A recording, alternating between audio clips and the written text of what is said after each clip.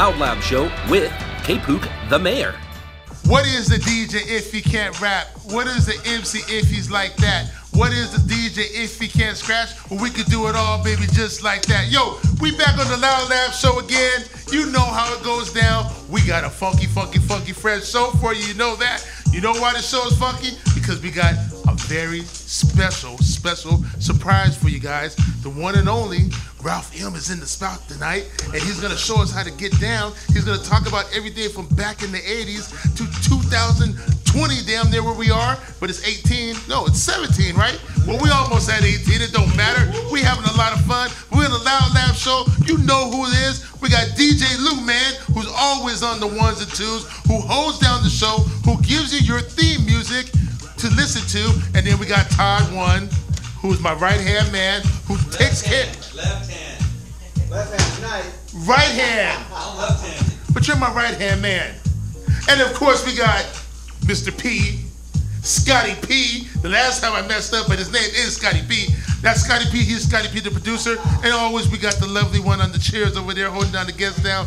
And we're getting ready to start the show tonight, but we got some scrumptious breads of flatness coming to your belly too. So when you want to know something that's going on, get a hold of my man AJ the chef, because he's going to tell you something too. So let's get the show started, because we have to get it started, and it's the LOUDLABS show.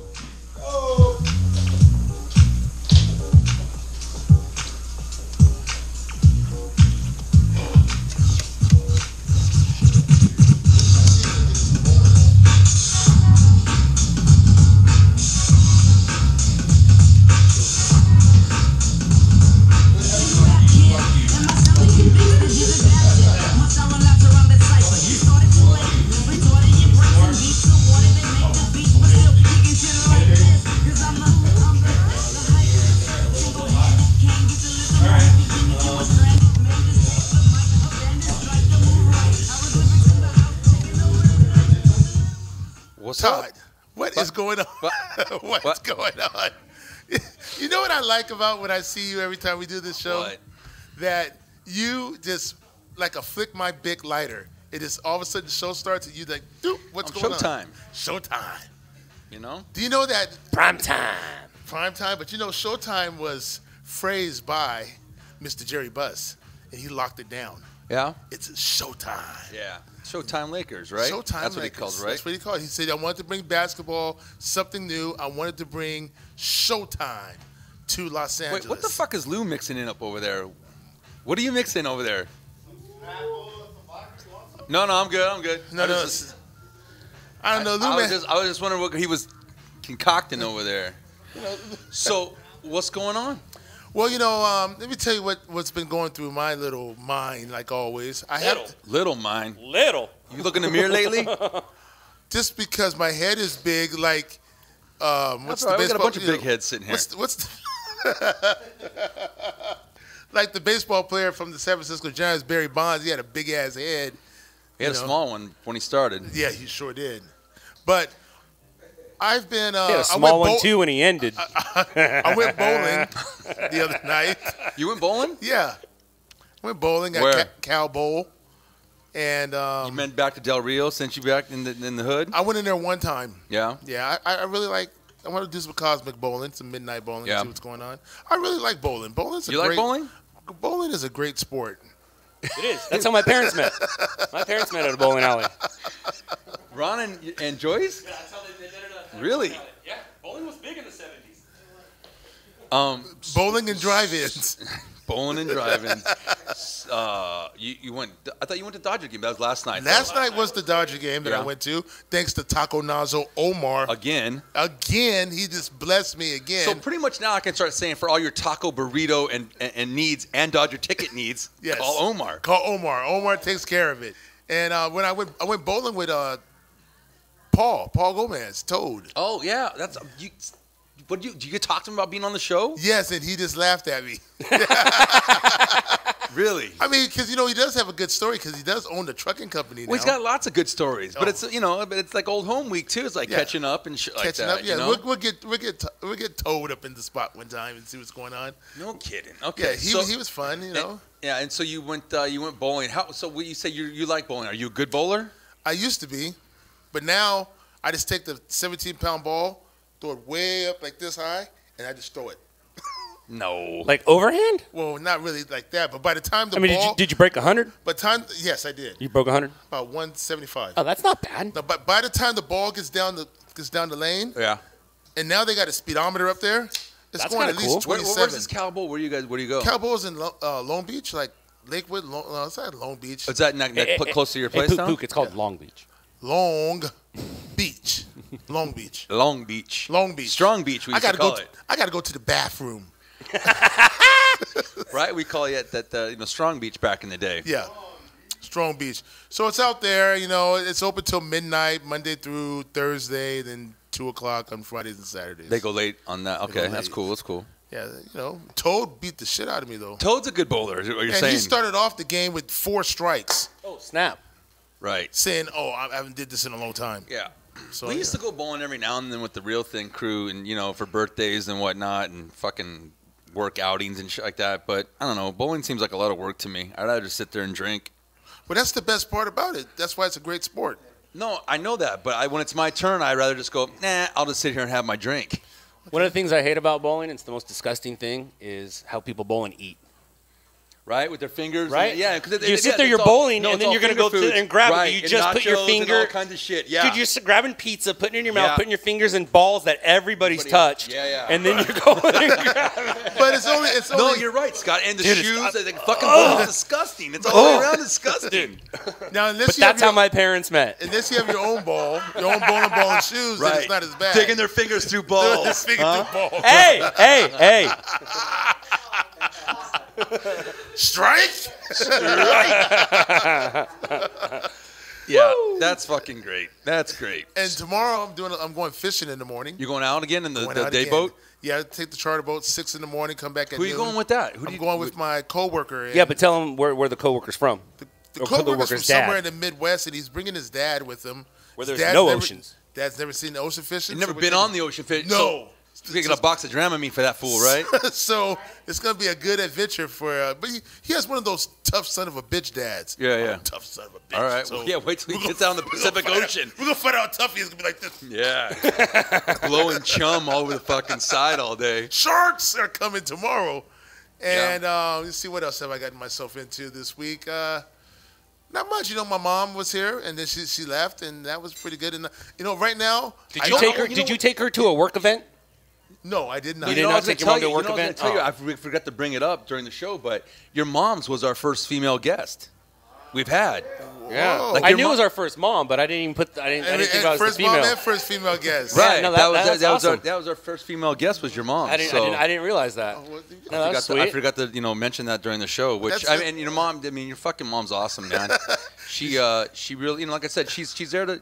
She supported you all the way through this thing, and like I said, she's right about the one thing. It's like you can't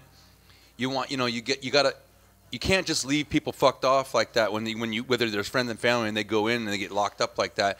It's like because you obviously got to see what happens and how people turn into who they are when they don't have a support system inside. Right. And like you said, like it's hurtful, it's miserable. It's a very lonely existence. I mean, sure you got all the knuckleheads you locked up with and all that shit. Yeah, but, they're half our guests. Yeah, but what I'm Well, I mean, but you see, but I'm doing a community service so they can see that. No, Look, you definitely we are. gotta You wouldn't be- bring somebody in here if they didn't deserve to come No, in if here. they didn't really deserve to be in here, that's why they're here. And then I'm trying to, in the long run, when I go down and I go see the judge again, like on December 1st, I'm going down. My lawyer we're and coming I. up on your year out Well, my year out's coming next week, 2 weeks. 2 weeks. But my official year, which is December 1st, Yeah.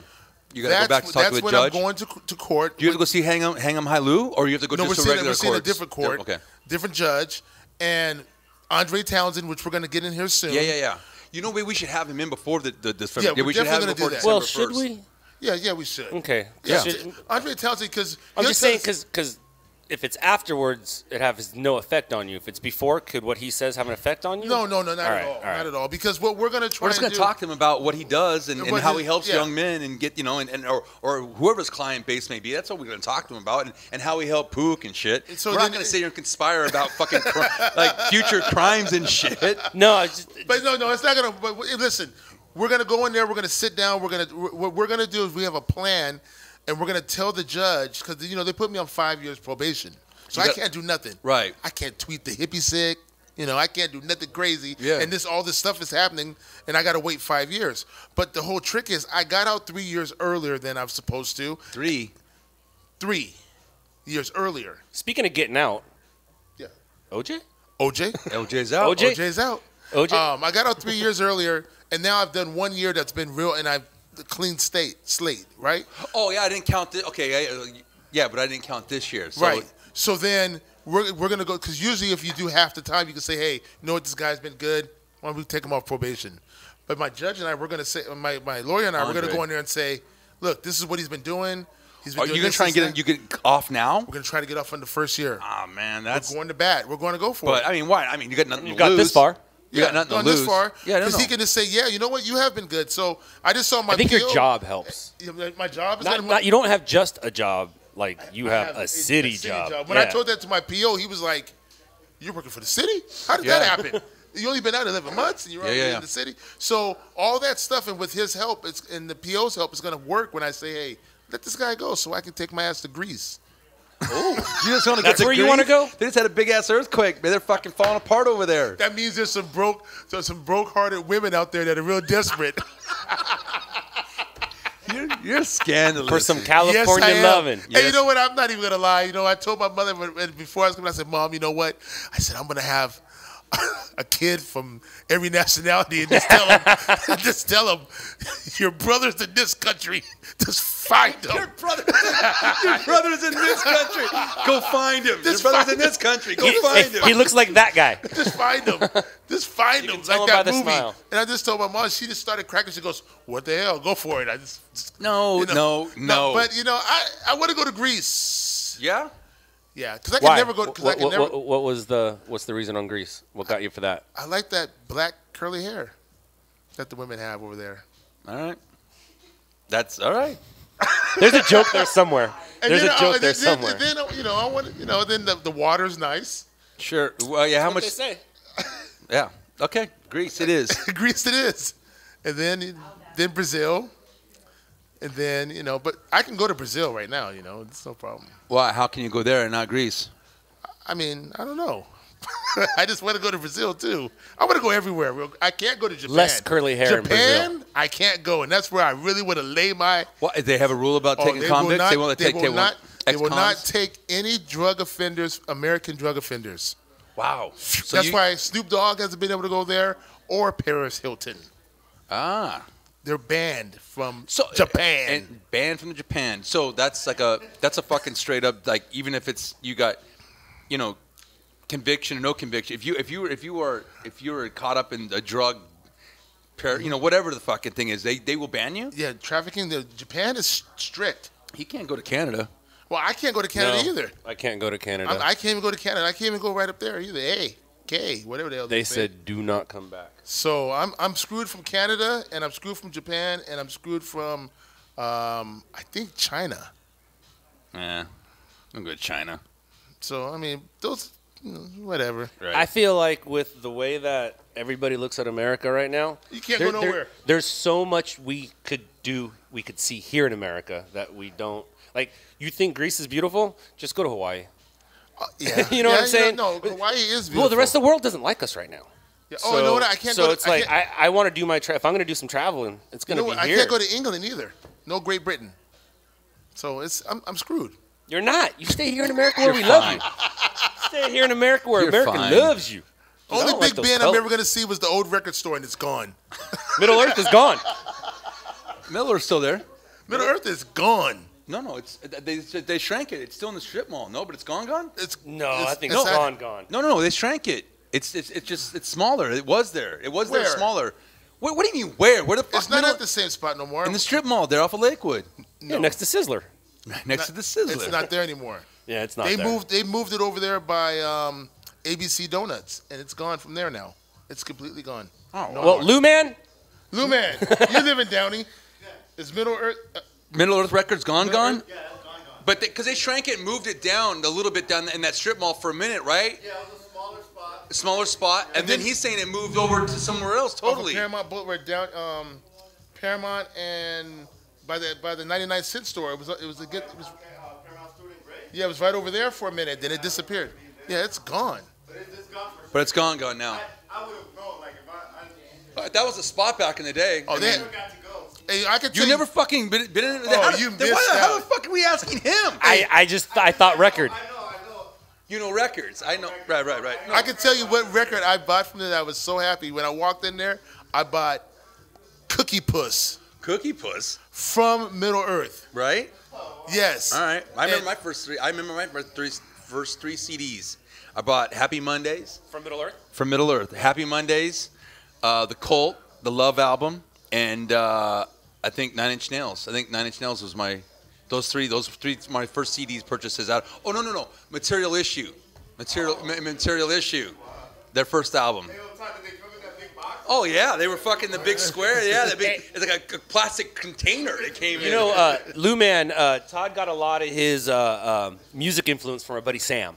Sam and you would have a great conversation. Yeah, we're gonna have Sam in here someday soon. Yeah, tell Lou Man about Sam's CD collection. Sam's got he's an 80s, just like phenom about music, and you know that's when he grew up in his era. He's a teenager, but he's got two giant like bookshelves just still full of just useless CDs. Just I mean, you know what I'm saying? Like he's got the digital, also the digital computer and iTunes and all that shit, but he won't. Even though he's got all of his shit in the computer, he won't get rid of any of the CDs, and they're just stacking and dust collecting and just fucking they're gross. You know, he had that. It's there. It's in there. Like, Yeah. Oh yeah. No. He's tried to digitize them so many times, and his computer just crashes, and then it'll get a new one, and just It is. Oh man. Yeah. We'll have him in here. We can chop it up and talk 80s all day. And what about yourself? What's been going on with you? Yeah, Todd. What's been going on with you? I haven't spoken to you or talked to you since we didn't golf. Yeah. Usually when Todd and I work at night, so we'll golf in the morning. And when I say, "Hey, you want to golf?" he'll say no. And when he says nothing, fell asleep. And when he says nothing, I assume we're golfing. I So fell asleep. I got the beers ready. I got everything ready. I'm sitting there going, "Dude, where's Todd?" And then there was a fire. There was a straight fire where we were golfing. Really? I sent you the picture. It wasn't a picture of the sky. That was a picture of a fire. It looked like it was over near like Lakewood. I would say Lakewood-ish. You just sent me a fucking picture of the hole in the fucking chain link fence. How do I know what that is? See the smoke? Oh, do you see the smoke? Or does that just look like fucking clouds to a chain link fence to you? That's a smoke fire. That's a smoky fire. That's a smoky fire. That's right a smoke. there. That's a smoky Is that fire. a fire? That looks like a fire. That's a fire. I was looking for your golf ball. That's where you hit your golf ball last time. Seriously, That is where I hit my golf ball last time. He fucking the second shot landed in that fucking yard right there. So I thought that's what you were doing again. Was like trying to send me the golf ball. I didn't notice the fire. No, I was showing you but there was yeah, a fire. no, I didn't golf because I was tired that fucking morning. I and- won, by the way. Yeah. Yeah, I won. How'd you play? I think I ended up with like an 11 or 12, and I found a par. Good for you. I like pars. Good for you. I did hit an almost 300-yard shot on hole 11 there, that second hole. Well, hole 11, but for us in the morning, that second hole, almost 300, so close. All right, so That's back to you. So that's I didn't go golfing, and I've been sleeping a lot. And how's the house coming along? house coming along okay. Yeah, like Robbie and I got the backyard and the deck moved and stained, and like I said, we're doing a lot of backyard landscaping. So we're done with our little section that we were going to be working on. And you know what though? You know what's interesting? On Monday night, I was out and I ran into some friends that knew some other friends, and I was introduced to this gentleman, this guy. He's a young kid, good looking. He's a bisexual guy. Okay, bisexual. And you said he was good looking too. Yeah, no, he's a good looking kid. But I was fascinated by because he's a friend of the people that I was the out. fact that he was good looking and he likes guys and girls. No, just shut the fuck up and listen. So because I wanted to talk to Kpook about this. It's like About guys and girls. Yeah. Do you know any bisexual people? Yes, Or- I know a lot. Yeah. Well, I won't say a lot, but I know enough. Okay, a few, right? Well, I don't. I mean, I have a lot of gay friends. I have a lot of lesbian friends. And that community. But so this kid that I was talking to, We got to remember that a good percentage of the guys in prison were Sure, right, okay, right. You gotta make it, turn for the worm, right? Turn for the worm. So I was just thought it was fascinating, but because I'll be the first to say, there's nothing better than fucking, okay, Right. But I was like, so I was sitting there, we were having some drinks, and we were all talking, and he'd only been kind of like out and doing this like for like a year and a half now, and he's only had two encounters. Mm-hmm. But I was like, so we were sitting there, and he was like nervous about like, I don't know if I'm going down the right path, and what I'm like, what, you're fine, if I go, that's, you still got to kind of, watch your back, and it seems like watch your back. No, I mean it's so much in that aspect, but there's a lot of like, there's a lot of devious, like, there's a lot of lying, you're lying to people about who you are and what you want, and to get to achieve and to be who you want to be with, and then he said mainly it's mainly. Are you coming out right now? It's mainly women. It's women you got to lie to. It's the dudes that don't mind. It's like you got because the chick's like, oh, you're bisexual, like wrong. It's not who I want to be with. So. Yeah, it's like I said. It's a very like it's a weird community. It's you gotta it's a so anyway. But basically, I ended up telling him, I was like, what's crazy? I'm like, when you go out at night. I go, there's nothing better than going. Sky's the limit. No, but I go, there's nothing better than when you go out, and you're like, you want to hook up, but when you'll take it from either fucking team, you're fucking batting 100 every time. Every time, it's like, so he was, he was laughing. I thought that was kind of funny, but I was just fascinated that the kid that I was talking with, he was just like, it's kind of something new, but just really, it's just open, like it's really open to be with both genders. Did he hit on you? No. It wasn't like that at all. It was just, we're just friends of a friend, And so I was fascinated with him and his life, and he was telling me, like I said, he's only been kind of dipping in that side of the pond for about a year and a half, and I was just like, wow. It's a crazy lifestyle, I got a question for you, Kpook. As usually as it goes with gays, there is no such thing as bisexual when you're a guy. You're just gay. Is that how you look at it, or is there both and back and forth, or you know what I'm saying? Like, you know what I mean? Like a girl can be bi, guys can't. You're just gay. But obviously, you can be guy. You can like both. You can obviously like both. But the way that guys he was look hitting at on, it, actually, he was hitting on a girl that look night. Look at that look on his face. He's like, I don't know where to go with this. But do you see what I'm saying? In your opinion, can a guy be bi? Both? Yes. No. See, that's why I knew that answer. Because if you're gonna trail to decide if you're gonna be top or bottom, then you've already made the wrong mistake. You've already trailed not the wrong necessarily. way. Like, what about a girl though? How come a girl can be bi? Because girls seem to. I think girls can be bi because us as men think it's a fantasy. So we kind of like what they do.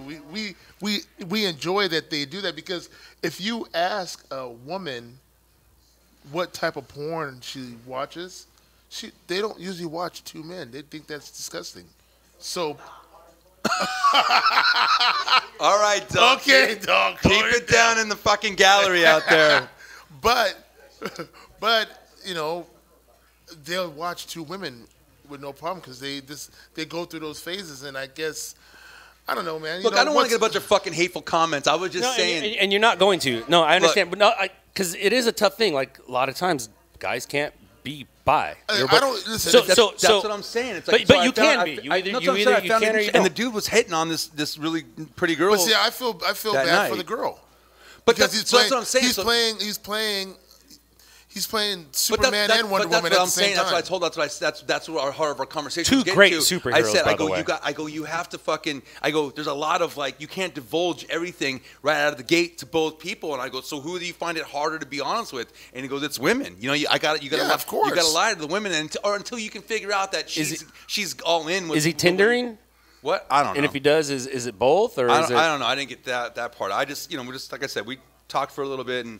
He let me ramble off a few of my fucking, You're rambling. My questions, my crazy questions, and. Do you want to bring them in here? No, I don't. I just no. I mean, no. I just like I said. You asked me what I've been fucking doing, and I fucking told you. God, I want to ask. You all right, again. Shit. Let's get to our fucking guest. Okay, so listen, man.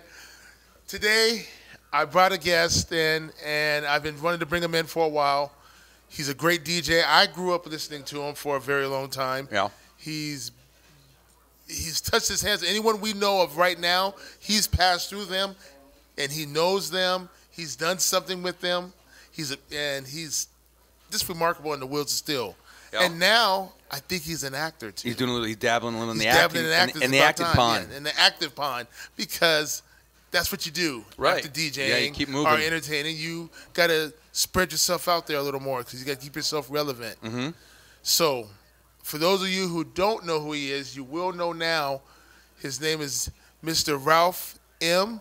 Mr. Ralph.M., can you please come on over to the... Welcome, sir. Welcome.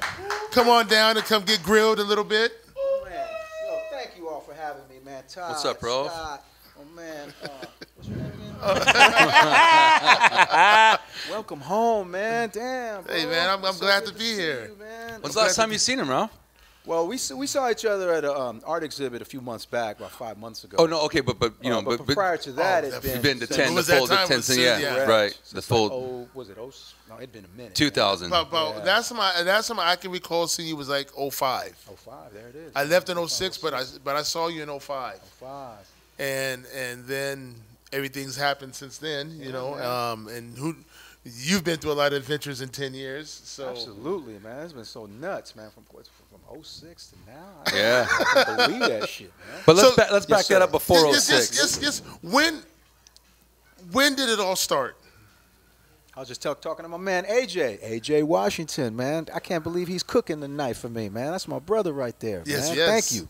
That's like a special surprise right there. Loud Lab show. We go all out here. AJ. Special- AJ. Hold on, before I get into all that, I gotta say, me and AJ go back 33 years. Damn. Going back to John Burroughs. I met him in 1984, coming out of Wilshire Crest.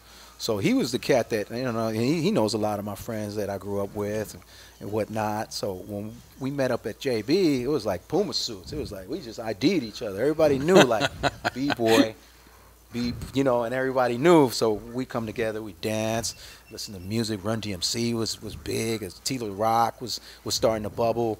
Uncle Jam's Army was playing a lot of that music. This is 83, 84. I go back to like 1980. Sam's era. Uncle Jam's Army. You know, that's Yes, sir. that's the dude that we had. Skid Row General Jeff. Yes, sir. That's my man. Do you know Big General? ups to General Jeff. Yeah, Rodney O and Joe Cooley. Yeah, He's the yeah, one that yeah. says, "Say yeah." Yeah. boy." So you know General that he my comes down now. homeboy. You know, he works at the Skid Row. Yeah, He's he an was know advocate. that dude, he man. sat right there. Yeah. Actually, he Skid Row sat LA. there. He was he was our guest. He was sitting right there. He came He's on the our show. General Jeff, man, Yeah. and he's also one of Bobby Jimmy's critters. He was down with Arabian Night. You Yeah. go back to Bobby Jimmy, who was a air personality on K-Day. He used to have record deals. He was like a Weird Al Yankovic, Yeah. if you Yeah. will, Yeah. for early day, and it was independent.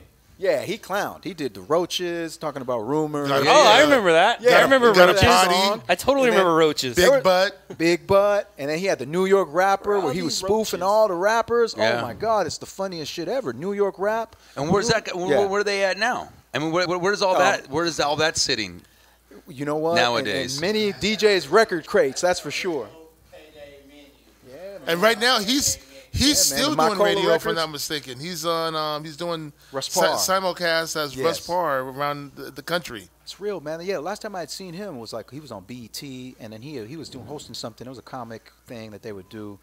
And then they had him doing, he said he was an air personality in Texas or something like that. Yeah. So big up to Russ Parr, old school dude, man. Definitely a radio personality that had records. Check him out, man. Bobby, Jimmy, and the Critters. You'll go back and you'll find the original, like Arabian Night. See, everything was broken up. We all were kind of like just bits. We were just all these little pieces of one big puzzle, but at the same time, we hadn't come together yet. So it was like I was still growing over on the Miracle Mile in Los Angeles. I grew up literally like between La Brea. I grew up on Highland Avenue. So my block was I was like one of the only Hispanics on my block. I grew up right at the tail end of Miracle Mile. So I was like right before I hit the San Vicente side. So I'd be like literally Olympic. And on that block, on that street, shit, I moved over there, you know, my folks, 1976.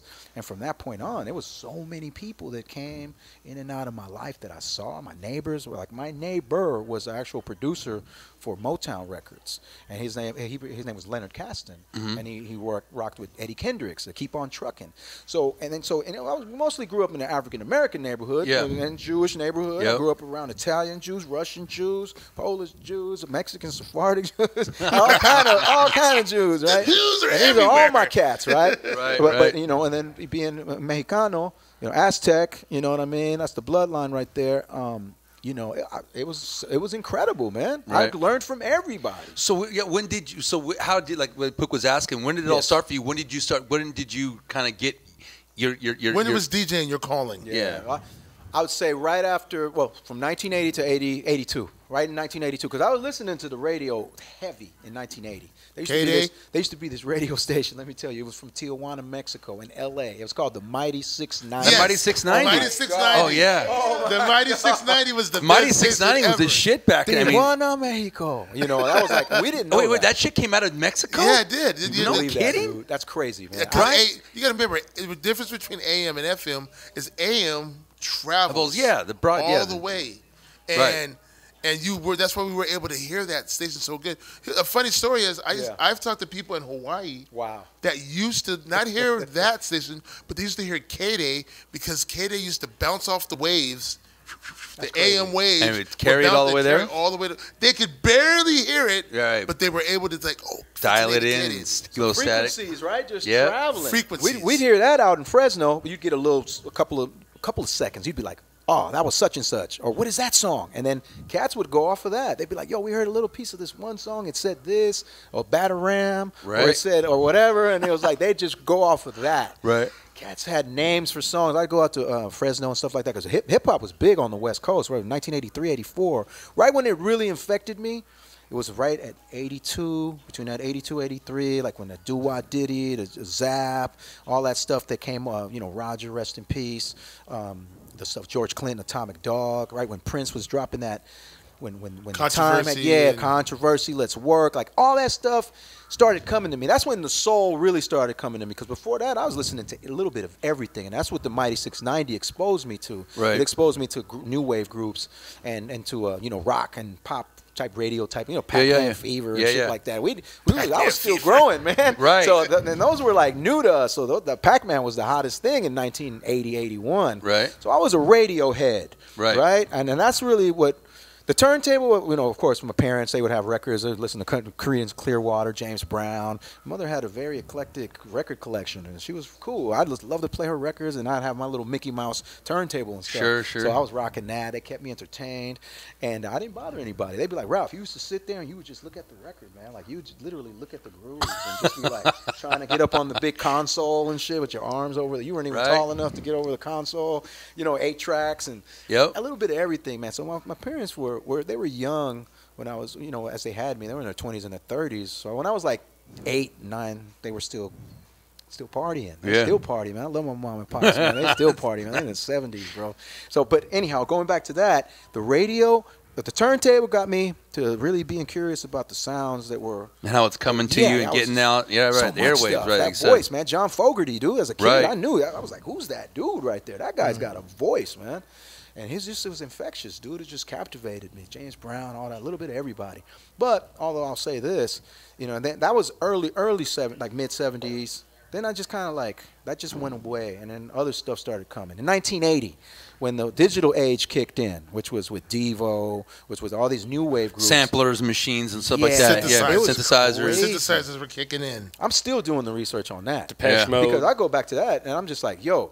There's a record that I heard, that synthesizer, and then I go back and I'll find the synthesizer, and I'll be like, damn, that's the fucking sound. Yeah. So the turntable to the radio, and then to back to the turntable, to now with two, scratching and mixing with that whole thing, and then going into, wanting to get the samplers and stuff. So I did go through each one of those stages, and all the whole time I didn't even know about break beats. I didn't know about that stuff, man, until later. We didn't even know that, man. Even early on, like 1985 and stuff like that. Now I'll hear stuff like Art of Noise, or I'll hear other things. I'm like, oh, that was cool that Yes sampled that Funk Incorporated stab, that doom. Like they sampled, like you go back and listen to Owner of a Lonely Heart. Yeah, that's one of the that's the early fucking cuts jam, that sampled, Funk Incorporated. Yeah, that's them, huh? Crazy. You hear that where you hear that drum roll turn around. Yeah. That stab in there. And they killed it. They That really jam's did the some fucking dynamic shit, with man. that, Yeah, dude. that's a big sonic, that whole song. And yes was a big, full sounding band, but then when they started sampling and using all the other stuff, made them sound even bigger. Super, man. And when I heard that later, and I was like, oh my God, these dudes were sampling shit and they were doing that early on like that already? I didn't even know any of this stuff, man. Then break beats and then everything else. And I was like, whoa, all this stuff. We were scratching the fast records. Once I got to that point, because it was all about dance music on the West Coast. Yes, Yeah. And what year? Well, from 83. Once we started getting on the mission of 8, I was a 5th grader in 82. But I had cousins. I had 2 cousins that were literally DJs. So from 1980, 81, I'm Radiohead, just, handling that. Then I go into like, oh shit, what's scratching? Malcolm McLaren? Well, that Yeah, and I mean, you in about 83, 84, I what was I? 4th grade, 3rd grade, 4th grade, and this is as mainstream as it's going to get. But at that point, Rocket Yes, came sir. out, and that Herbie kind of just Hancock. changed Oh man. everything for the most part. Because then the Fat Boys, Yeah. and then the not Oh, BC, man. Yes. the Fat Boys, Run DMC. But I mean, it was Herbie Hancock was the first one where you kind of heard the. Well, for mainstream, I mean, Absolutely. other people, Yeah, he took us what there. is a DJ if you can't scratch that Right. one? That was our underground joints. Yeah, Like, those yeah. were stuff you'd hear on K-Day, and then you'd hear like the cats that knew about it, they'd go buy the record, or you'd hear it at the party for the most part. Like the songs like Herbie Hancock, Rocket, that shit was all across the board. that across- changed- That was that- Grammy award-winning shit right there, Yeah. and that was the dopest. And they deserved it, man. Well earned, man. Grammys for DST, DXT. Do you have that, respect to Lou him. Man? Can we hear some Rocket? Oh man. All right. And I don't have I'll it rock on it too. I usually bring it. I grab my when go-to. that song came out, even Yes. B-boys, everybody was like, "Yo, this is it. This is a song that was made for us." Right. Oh yeah. Absolutely, man. It was a composer. Oh, man. There's Super, no man. words, right? Was there any words to Rocket. that? Rocket. We That would was wait, it, right? Yeah, that was it. We would wait for the end of the video program, like Night Tracks or Night Flight or VH1. No or was no VH1 any of back then. those, right? That Like, was only ones at that was like time. Night The only Flight or ones some was shit. Night Tracks?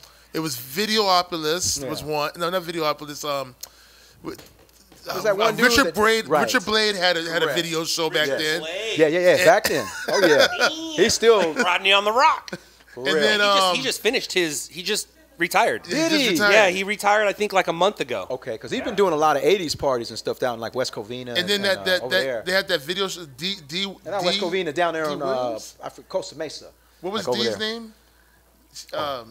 D from the one that supposedly Dre beat up way back then. Oh, D Barnes. She had her video show. Yeah, Pump It Up. Pump It Up. Yeah, It was a absolutely. couple of those video shows used to come on That back sprouted then. up. Yeah, once And then MTV came. there was and- nothing going on for a long time, right, between like the '84 to like '87, like you were saying, right when Fox started bringing on Pump It Up with D, that was still '88 going into '89, bro. And it was like there was Well, nothing MTV in what? between that. MTV There was- cracked in '83.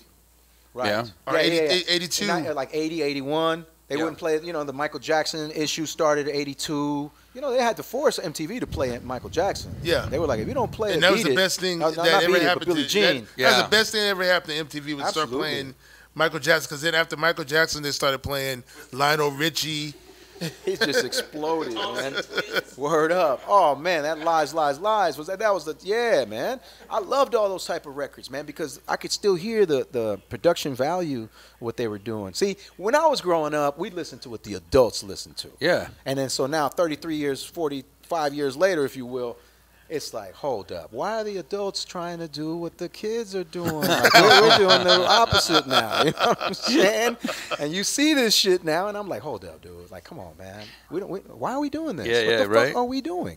Like, adults don't even want to be adults right now. They're like, fuck all that. Where'd I you wanna get your go first back. gig Yes, at? sir. Your first work was a DJ.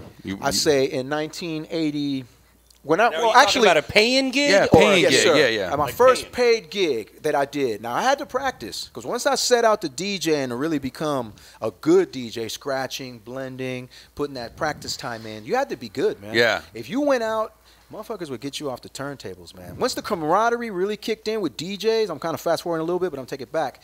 Is that by like DJs you could call like if you had a good reputation with all these other DJs, backyard DJs, house party DJs, etc. There used to be a whole movement where cats would come out with the Nissan mini trucks. This is 85, 86, and cats would come out to party. You would invite a DJ. You'd invite 20 DJs to come to your party, and you had the entertainment for the night. Yeah. They'd come spend. It was either 5. Shit, you just need one. Right. One DJ and Right. you got entertainment for the night. Yeah, they were good DJs. So these dudes, all of these DJs that were coming out, they were from Cruise. They were like from East Los Angeles, from here, there. You had the dope hip hop, electronic funk DJs was like Uncle Jam's Army on, and from coming from LA, Egyptian Lover, Bobcat. Dopest dudes. Those are the dudes that went on to help LL Cool J write songs, and you know what I'm saying. The LA Posse. A lot of people don't even know that that second album, or really it was that first album, was the LA Posse thing. Did we get that? We Yes, did. we did. I saw it. There we Yes, go. we did. baby. Death Yeah. Row. Oh There yeah, it is. 5 is power. So we got to go for that win now, man.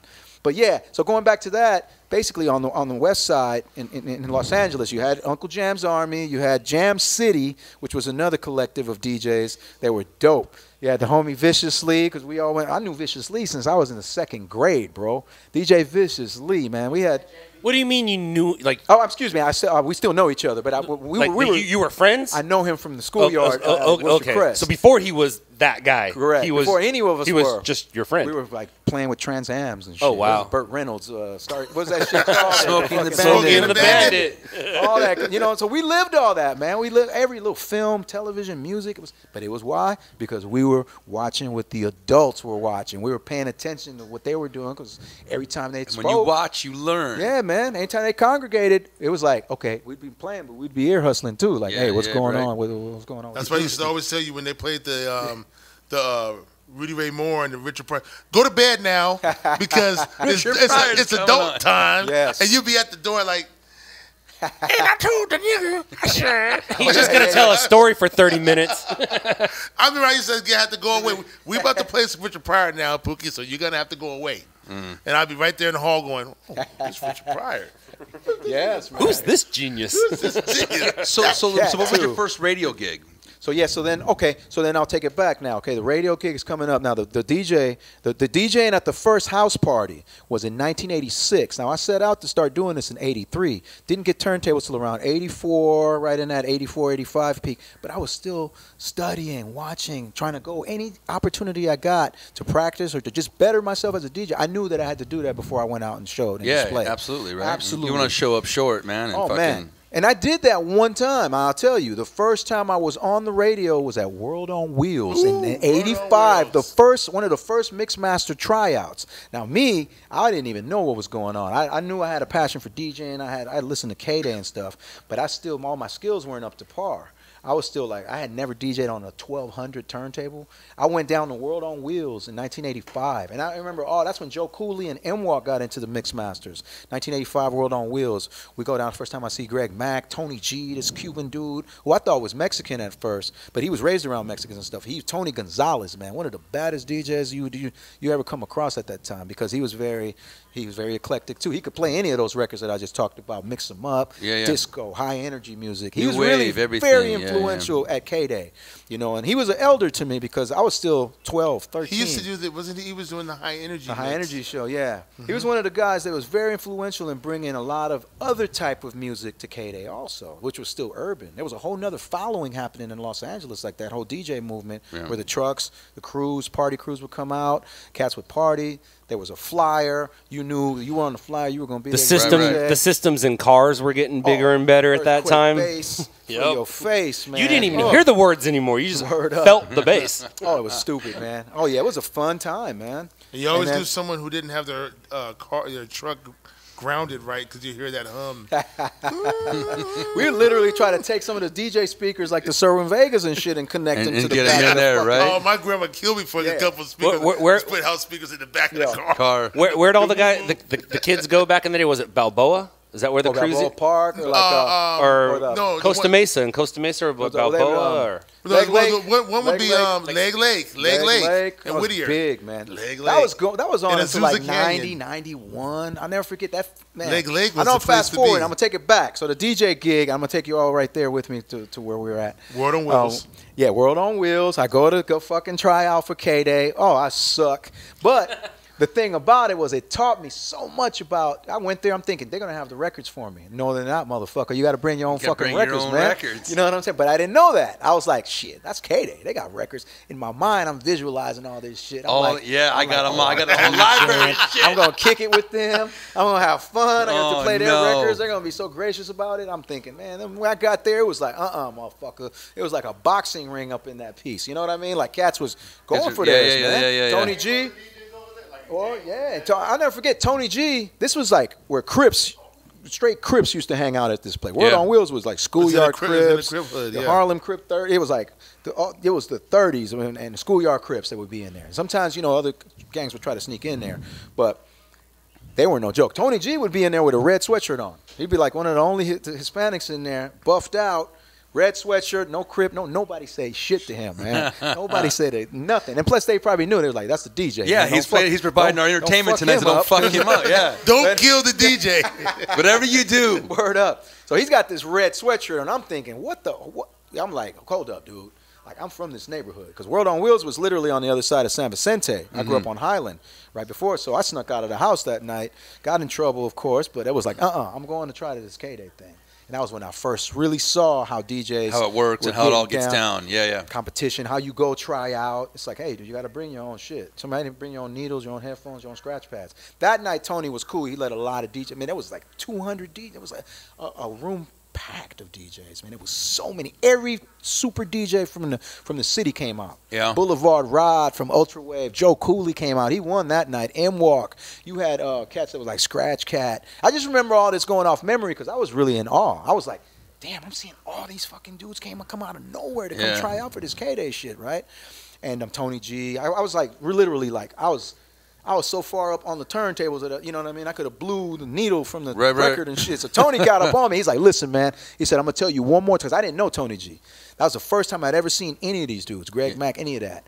And I was like, I knew that I had to be down with them, but I just didn't know how I was going to do it just yet. You wanted in, but you didn't know how you were going to get in. Yeah, because I was like, dude, I got to be with the dopest DJ crew if I want to really make a name for myself. I got to be with the best DJ crew. I knew that early on. Because I was like, I'd already been doing business at house parties and doing little stuff like that, gigs, but I hadn't really felt like, you know what I'm saying? So anyway, this is the first stage. I didn't clinch the K-Day shit yet. This is where I first go and I fuck all up. I play the record. Like the pitch control, it's all the way down. I go reverse. So I play It's Time. Everybody was scratching It's Time. I play It's Time. I'm like, It's Time. I played the screwed version, like the slow, super slow version. Fucking up. I got a scratch or two in. But it did get taped. And people were like, we heard you on the radio and shit. Greg Mack was like, yeah, we got 13-year-old Ralph. 13-year-old. And he said it on the radio, too. And I remember I had a copy of that, man. Rob.1, rest in peace. He was one that had DJ Rob.1, who was down with CBS, was also a good friend of ours, went to John Burroughs. I met him in 1984 as well, along with Rocka from Dilated Peoples. Met him in 1984 at John Burroughs. Like, this was the hub, dude. This was like the school on Wilshire and Highland. Right. And it was like a little bit of everybody went there. JB, man. Oh my God. So, so I check in. Of course, AJ, he was fortunate enough to go to school with Lena Horne's granddaughter, Lena, who was gorgeous. Gorgeous. She was in gymnastics. Were you in gymnastics? Well, there you go. That's the teacher, Miss Regalado, right? So anyway, we were reminiscing, talking about that. But those are little bits and pieces of people that I saw and just never forgot. I was like, who's that girl? That girl was gorgeous. Chandler, rest in peace, man. Big ups to Jocko. Those were the cats at JB that was breaking down. Steve G, Asian dude. I had to battle that dude, man, on the breakdance tip, right? It's 84. Now, we're going all over the place, ladies and gentlemen, but there's a purpose. I promise you. You go back, you listen to what I'm talking about, you'll get the bits and pieces of who Ralph.M, how I got my start, and then up to this point, and it's like, it's a little bit of just a lot of episodes, a lot of chapters. Because there's so much that happened. Yeah, man. It's so much that happened between early 80s and being 13 and to fast forward it to now when you're in your 40s or Yes. and it's just so much. I mean, you can't even pinpoint it all because like when I try to tell the story of hip hop, I'm like, well, K-Day and then World on Wheels and then Skateland and I saw Run DMC and EPMD. I heard you mention 3 other letters. What was that? Oh, NWA. oh, NWA. You mentioned NWA earlier. Yeah, you have NWA story, history? Well, the first, I'll just put it out there. Anybody that has an NWA record with Eazy-E's actual address in Compton, you got a gem right there. You got the real first pressings of the Eazy-E Boys in the Hood. It has Eazy-E's his mother's address or the house that you know in Compton. Right. It's got that That's address. The old business address. So look for that. Yeah, that's the first. Exactly. And you were a part of that? Well, I saw the record. I didn't really get it, but we would see Eazy-E early on. Okay. He'd come up to World on Wheels. He would deal with Tony G and with Julio and Greg Mack early on because when he had those records out, he was already independent. When I would see Eazy-E, we crossed paths a few times, but we never really had like because I respected him. I was like, no, that's Eazy-E, man. I was still a youngster, so I wouldn't go out of my way to really be like, yo, what's up? Right, man? start Some fucking cats, around like that. Yeah. And other cats like King T. Once the cats that started recognizing that I was playing their records, Eazy-E and them, they knew who. Yeah. Because they were listening, but a lot of the times they just weren't like they were stars, man. Right. To us, they were big already. Give them their space, Give them their space. You see Eazy-E, you're like, no, that's easy, man. Leave him alone. He's over there with the brick phone and shit. He's over there closing deals and with the 300ZX and shit. He's with the T-tops. With the T-tops. Like Joe Cooley and Rodney O, man. They had them shits, man. They were dope, too.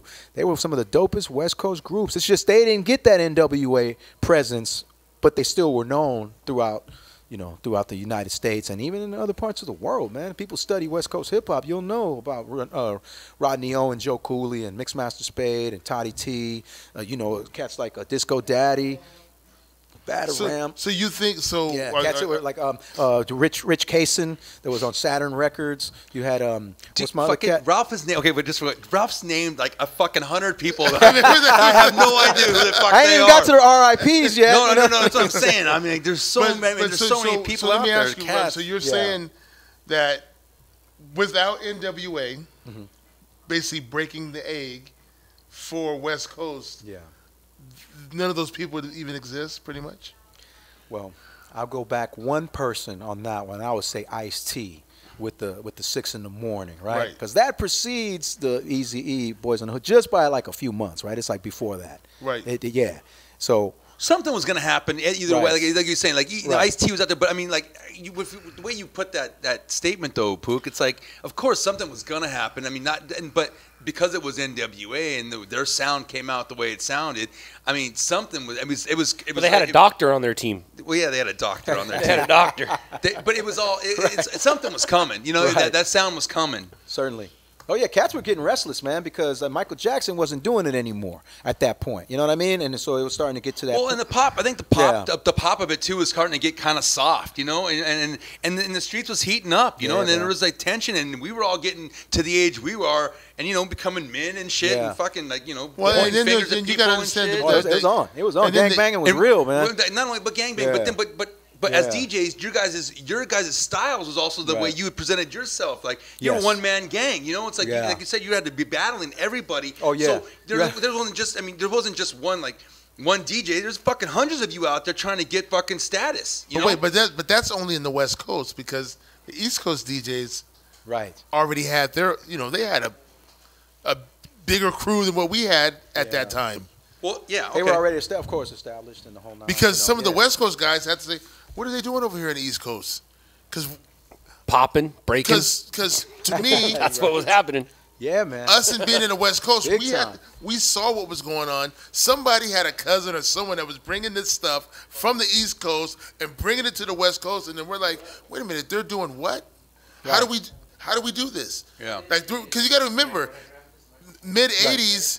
You still got Jam Master Jay, Houdini, who else was at that time? Nucleus at the time. You had, Fresh Fest when that came through, and Curtis Young Blow. LL Cool J, Curtis Hell Blow. Yeah, those guys all had DJs. Yeah. Okay. Grandmaster Flash, of course, all that flyness. See, I didn't even know that Grandmaster Flash hated the message.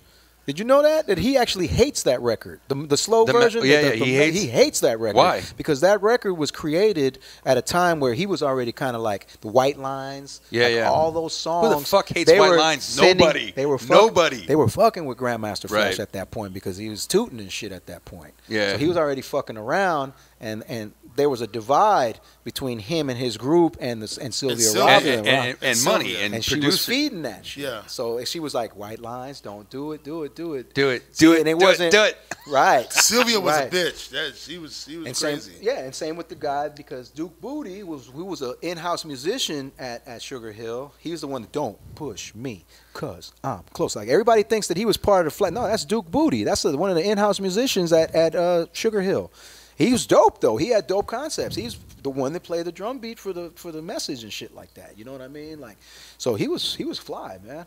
Duke Booty was dope. He had a dope voice. That shit of can't even see the game or the Sugar Ray fight. The bill collectors, man, come on, dude. That was dope. But that divided them up, dude. And he wasn't even part of that, man. We're fucking all over the fucking table here, dude. Right? Now we're talking DJ record shit, like, right? Ralph has got fucking hundreds of fucking people. But no, my question was like, so when do you get in? When do you get into the door at the radio station? Your first radio gig? When did you get the K-Day? So 1987.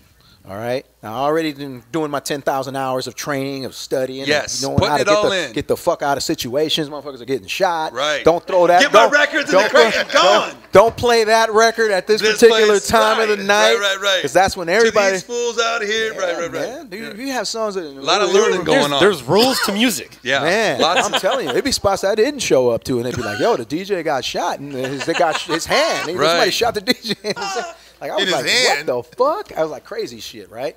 And then, so these were just all part of the stuff that I had to go through. Finally, 1987 kicks in. I start really hanging out with cats that are like maybe 3-4 years. I'm 15 now. I'm hanging out with the 17, 18-year-old cats that are in high school. They're partying at those places that we're already, the 2 years, from 86 to about 88, man, that shit was just every weekend. Flyer parties. Come to this, come to that, come to that. We go to 5 parties in a night just to go DJ, knock the set out, go to the next party. Dance contest, right? Dance contest, or the girls, fly girls. The girls were, this is what they call the Aquanet set. Like when girls were wearing the aqua tees in their hairs and doing, guys had the flat tops, and then all this other stuff came in from both sides, from the Latin side, the African American side, the trendy stuff started kicking in, and then everybody else just kind of joined in, Well, okay, so 1987. Of course, I grew up in Los Angeles, Miracle Mile right there, right on the cusp of Mid-City, Miracle Mile. Boom. One of the older guys, he's like, yo, dude, he's like, you got to go try out for K-Day. He's like my elder homeboy. His name is Tico. Salute to him, man. He's a Costa Rican dude, Tico. He always looked out for me. And so I had elders. I had cats that looked out. They were just like guardians and shit. I was thankful because they'd come pick me up on a Friday night, and we'd go to the party. They'd take me home, and make sure I was safe. You stayed alive. And we got some Tommies or something at the end of the night, Astro Burgers or whatever, and I was safe. Yeah. And that kept me, I didn't, there were no drugs, there were no alcohol, there was no nothing. I was just a clean-cut 15-year-old DJ, student. Trying to just right. The only thing I wanted was to rock turntables and buy records, man. That was your fucking. And that's what I was all about. I was just about, get that stack. Let's go to that party. Let's go rock this piece, and then let me get me home.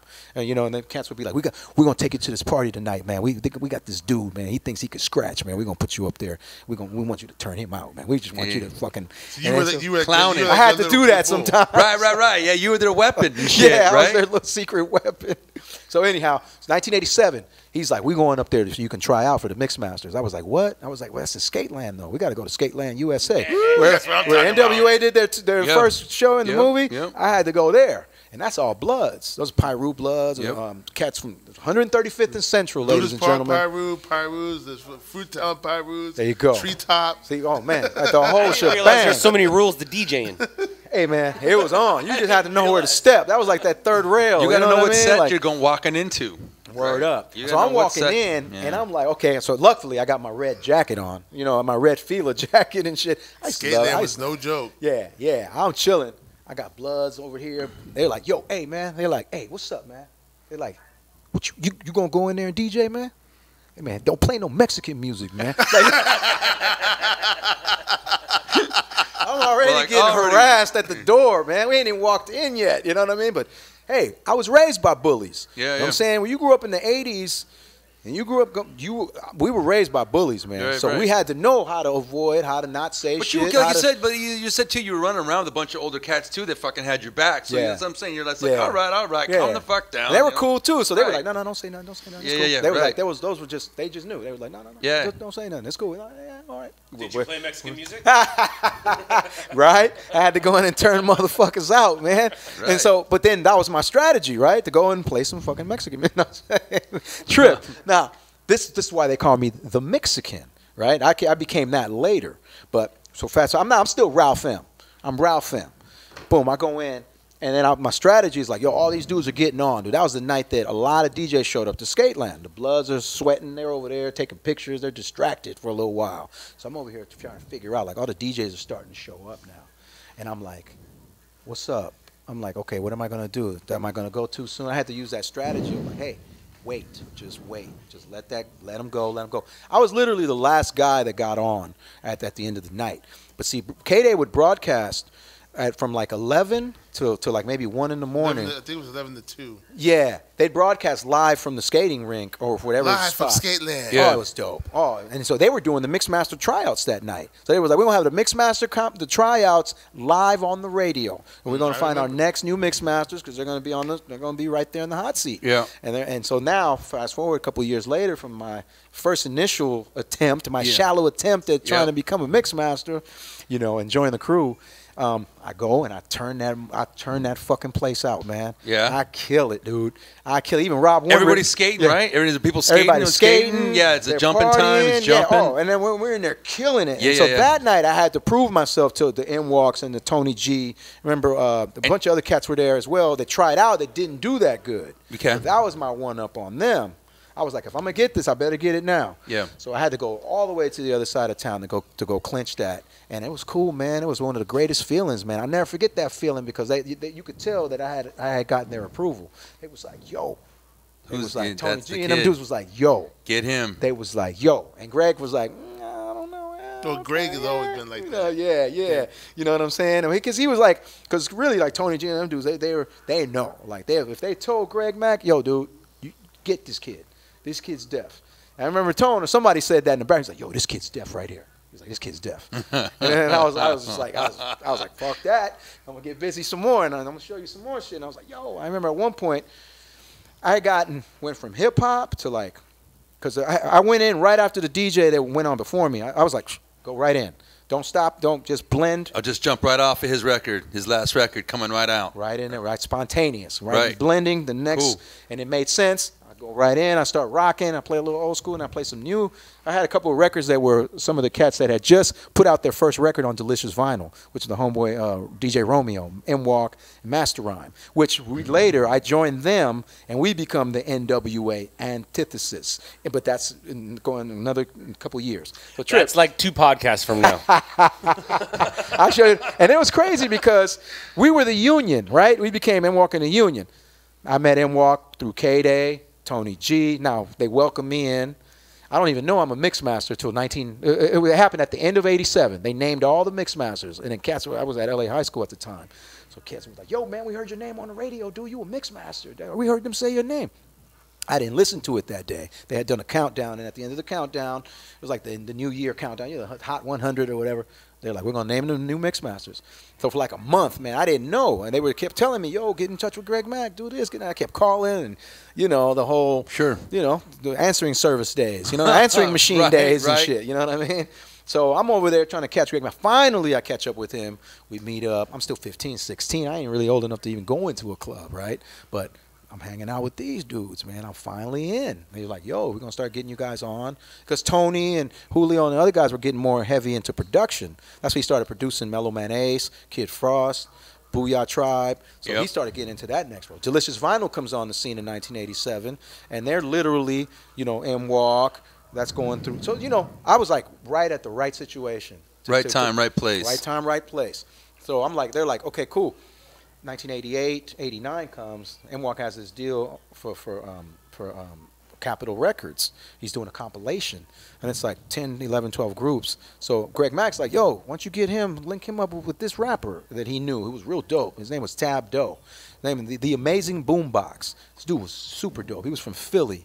Samaj DeShields. Super. One of my first. He was the first rapper that I DJ'd for on vinyl, like for actual release. Right. And it was on Capitol, dude. So that's cool. You know, it was a blessing, man. And that whole, if you go back and look, M Walk in the Union, Romeo and Rhyme. That's why Eazy-E says that. He says that on Easier Said Than Done. He goes, Master Rhyme is a toy. I'm eating steak while you're sucking on what girls enjoy. And he says that, how you gonna diss me? You don't even know me. Yo, Ren, get the gat. Show them where it's at on the Easier Said Than Done. Yeah. If you hear that song, they had to answer them. They had to answer a local group. Now here's NWA that's fucking worldwide at this point. They're like, yeah, they're global, nationwide for sure. Yeah, yeah. And really kicking up dust. Now you got this group from LA that's like calling them out, and they're actually getting the spin on the radio. Romeo and Rhyme, Nothing But a Fan. You go look that up, you guys, the DJs and historians and stuff, cats that want to know about West Coast early stuff, K-Day music that, you know, people don't play anymore, you know what I'm saying? That you go back and you're going to get a dose of some goodness. Nothing But a Fan. Romeo and Rhyme they were on the, they were at a gravesite. And this was before Eazy-E died. Yeah. They were at a rest in peace. They had a... They were took kind of clowning him like but like a death to you and your crew and your music and all that stuff. Before he died, they were doing a fucking tombstone fucking Photoshop. 89. They did a tombstone shot in 1989. Wow. You can probably find it on YouTube. I've looked for it. It's on there. It's on there if you look for Romeo and Rhyme. So that cover and then it says Epiphany, like the clowning, you know, like. The gravesite says Eazy-E, it's crossed out and it says 187 underneath. Wow. Word up, because Master Rhyme was from Compton. And he was a real dude, man. So he got into it with MC Ren over just like some little shit that happened in a backstage area. It was like, yo, what's up? You want to go outside and you want to battle? And Master Rhyme was like, yo, you want to battle? And then the way MC Ren tells the story, he's like, man, I thought he wanted to go outside and squab or fight. And right, shit. So yeah. He was like, I was ready. Yeah, I'm ready to go throw some chingazos and shit, right? So boom. All right. Nothing happens. There's a beef. Master Rhyme is like, fuck that. I'm going to write a song and do that. And then battle songs, right? I mean, that was kind of like the beginning of how that back and forth. I mean, even East Coast wasn't even, there was no like really West Coast, right? Pook, I mean, to even like there battling. was no title. I mean, there was like no title about right. Yeah. No. We weren't like, oh, we're two West Coast groups going at each other. It was like, nope. It was just like, hey, these are two groups. There was like, it was still there was no formation yet, right? It was the formative, early formative. Like it was just Ice-T, Rhyme Syndicate, right? It was like, and the cats that were down with him, King T, it was the Bronx Style Bob. You know who else was with him? Spin Masters, Everlast. Everlast, of course. Everlast. He had that song Syndication on there. Young Everlast. They played that on K-Day. And stop. Hey, what's that sound? Everybody look what's going down. Okay, well, Ralph, are you still radio DJing? Are you still playing on there? I do when I can get on. You know, I mean, before, like, I DJed at all these stations at one time, whether it was as a guest DJ or coming in. How old are you now, Ralph? I'm 45. So you're my age, right? So yes, that's sir. Right. So Yeah. Throughout your adult life, you've traveled all the radio stations here in Los Angeles. Absolutely, yeah, absolutely. Put in time and. But did a lot of work over at of course, with K-Day. I was very blessed to have gotten that opportunity. How long did you work for K-Day? K-Day, I got in at the 88, and then it went to 91. We went till about close to 90, like right at the tail end of 89, because the radio station had already been sold. They were trying to compete with FM. This is right before. That's when they made that thing, the dumbest thing in the world, AM stereo. Right. AM stereo. There is no AM stereo. There is no AM stereo. It is if you have two speakers. There you go. There you go. Quad that motherfucker. Quad it. But you know what the saddest thing about K-Day was? After 6 o'clock when they turned off the switch. Yes. Then everything, the 50,000 for the Right. 50,000 that was the reason why you could hear that sometimes, because sometimes they wouldn't turn the switch off. Right. And you could hear that shit all the way bouncing down the fucking Oakland, Frisco, right, Fresno. Right. Down south. It's like 6 o'clock, just turned the 50,000 watts to 10,000. Yeah, like there were rumors. There were people saying in Japan and in Hawaii. I'm like, come on, y'all, this is kind of like right. But you know what's crazy? There's all kinds of the AM bandwidth. It does travel. People say that they've heard there's. Right. Like, just from there's even from astronauts in space and shit where you just pick up just frequencies. Awesome. The amplitude. That amplitude, huh? Amplitude modulation. They send hip hop and all kind of crazy stuff up in space to see if see if there's some aliens out there listening. This Let's send some. Send Well, music up there. K-Day always had. Like They're out there, but they ain't listening. Hey, but trip this. Actually, K-Day did play Mexican music because you could hear the little Mexican no, music no, real no. low, the frequencies they were crossing Yeah, into the the cross into feeds. the, into Hey, the you know, cross feeds, how about right? the funniest thing is when people don't understand when that I'm on the radio, Easy Right, radio, right. when they're switching the station, that was dope. and it goes Yeah. through the Spanish, and it goes, Right. how hot It's it's hot. Yeah, yeah. Whatever that song. That was dope, man. And Greg Mack, of course. I was there when he did the thing with Easy E. I mean, I wasn't at the studio, but I remember when he went to go and do that because he's the announcer on that radio. Right. Hey, this is So Greg, I was this guy, telling them whatever. that you DJ'd for Kid Frost. Oh no, Still no. 5-5. Okay. So yeah. So then, okay, K-Day, Greg Mack, everybody, and Walking the Union. I do that. I'm still kind of out there because at this point, I'm still just DJing at K-Day. This is '89. I'm at Fairfax now, and I'm on my graduate year. This is my senior year. So now I'm like, all right, cool. I'm doing okay. I got a little bit of money because Greg hooked up a few things for us to do some DJing overseas. We had a radio show in like Osaka, like in Japan, like in those markets. Yeah, So okay. we'd get paid for doing that. So we started doing that, and then we'd get a little money, and that was cool. I had like back then to be 15, 16, I had like $1,500, 2 Gs was cool. Fuck you know, yeah, 88, man. 89. Hey, man, that's cool now. Word up. Yes, sir. That's rent. That still goes a long way. Cool Yeah. now. Yeah, man. No joke. And so I was like, cool, I'm set for my graduation year. So then K-Day was like, look, we're not going to have you guys come back. We want you guys to chill. We're going to get, and then, so they stuck, because the station was done. It was already being sold. They were trying to do all this other shit. Right. So with you had it, to make other plans. and And had to make up. So that's when I wrote out my senior year. That was Right. my senior year. I was like, you know what? It's gonna be a fun year, man. I'm still loving life. I'm still listening to Kate. I'm still buying records. I'm on a whole nother page now over here, trying to learn about production now. SP1200s Yep. are starting to exist. The production values, dudes are making dope beats now, and EPMD and NWA really killed it, man. Their production, the way they did it, man. well, I as mean, far like as they for that say, time, I mean, Dre's the fucking, it's what they call him, the doc, Yeah. man. So And- did you get to hang with Dre at any time? You know what? I met Dr. Dre. The first time I ever met him was actually with B Real in 1993 with Snoop, which was we went to this place called Larry Parker's, which And is that's game. Game over. Oh, Game over. Sorry, Be Real. yeah. Justin Game Turner. over. Oh yeah. Oh, there it is. Yeah. I was cheering for Dodgers and Larry Parker. Right on time too. I thought I heard Larry Parker. Right. Yeah. That Todd, Larry did you ever Parker go with was- us to Larry Parker's? No. That No. spot was over there off of it was on Beverly Drive, right? It was Yeah. Beverly And Drive. they did not like the brothers Out out the there. Wilshire, right in Late between night, that. they were not trying to hear us. Right, late There at was night. not- oh, there yeah. was not well, liking he that. He made a lot of money and then Off he us. just disappeared. Like actual Yeah. Larry Parker? Oh yeah, Larry Larry Parker No, got no, me not the 2.1 attorney, million. but Oh, okay. There was a guy that had guys. a No. restaurant. It was- I was changing the channel. I was watching the game. I wasn't paying attention. Sorry. He was a fat Jew. He's a fat Jew. No offense, y'all. Why can't he just be fat? Because he made sure that you know that he was Jewish. All right. And he loved everything black. He even put a cross-color store right next to his restaurant. Remember? He had Threads for Life. He had a store right there.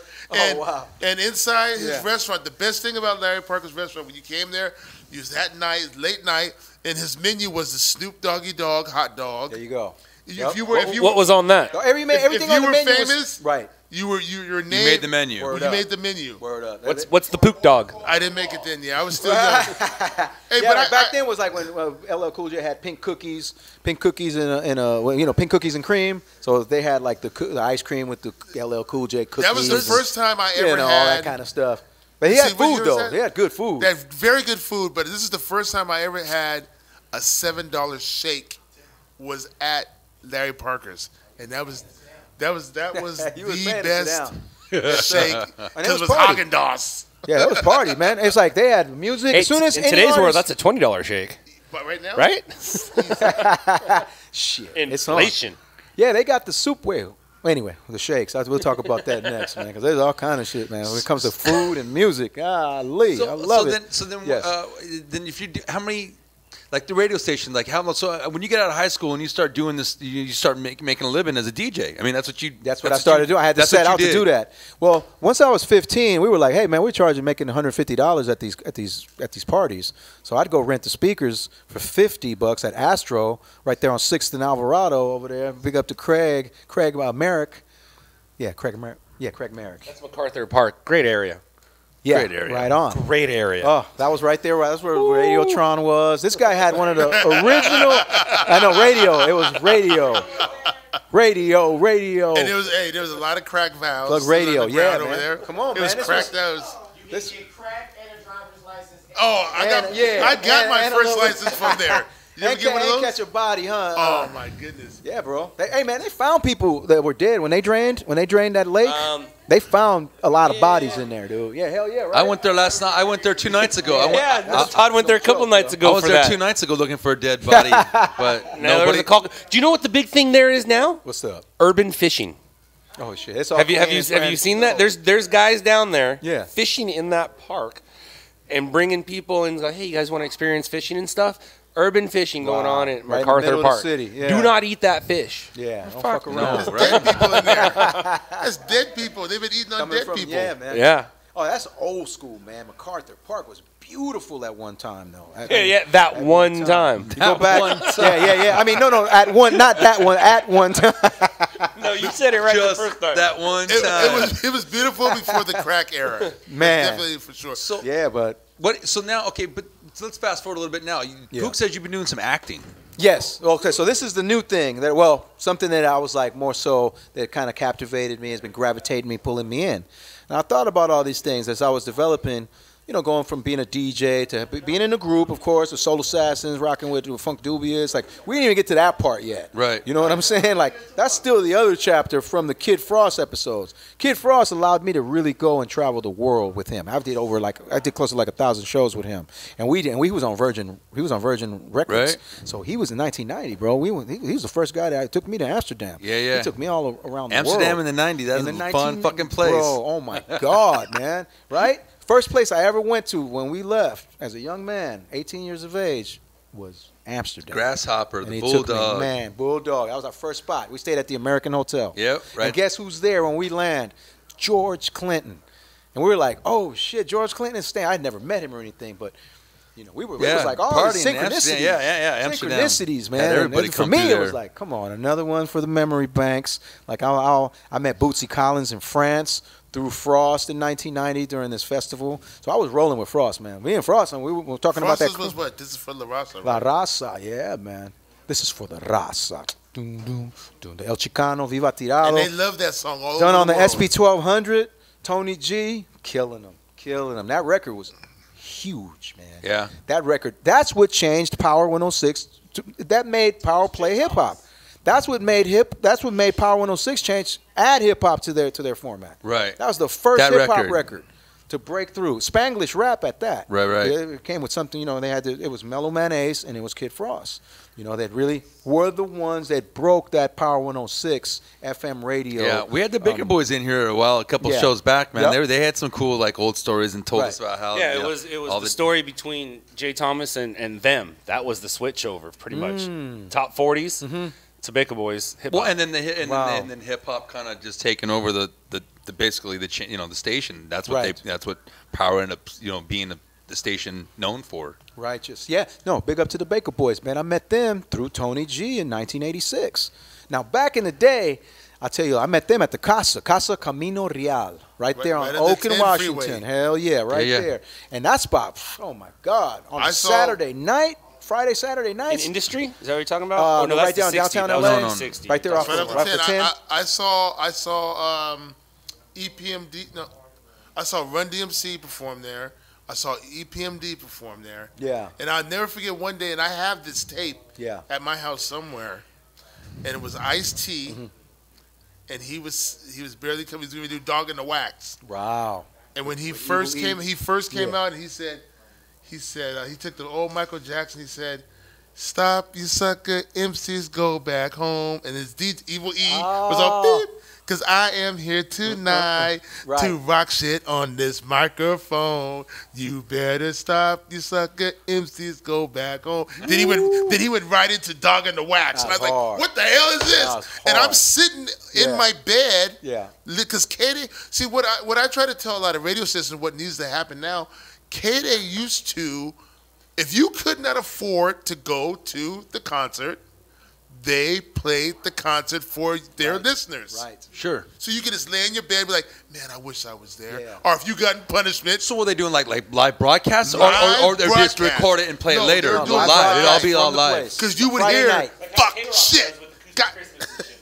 Right. But the And they would K-Day do was it doing all- every Friday night. every But they would, Friday night. that's a lot of that's a lot of work, right? I mean, a lot of hustle to get out there and set. And go that was get just these an shows AM and station. broadcast and get right, and then they get all this great entertainment out to the listeners, man. Right. It's a lot No, of it was- work. It was amazing, But man. you got to understand, at that time, K-Day was a Yeah. radio for the people. Right, a community station. It was for a, sure. it was a station Yeah. for the people, and it was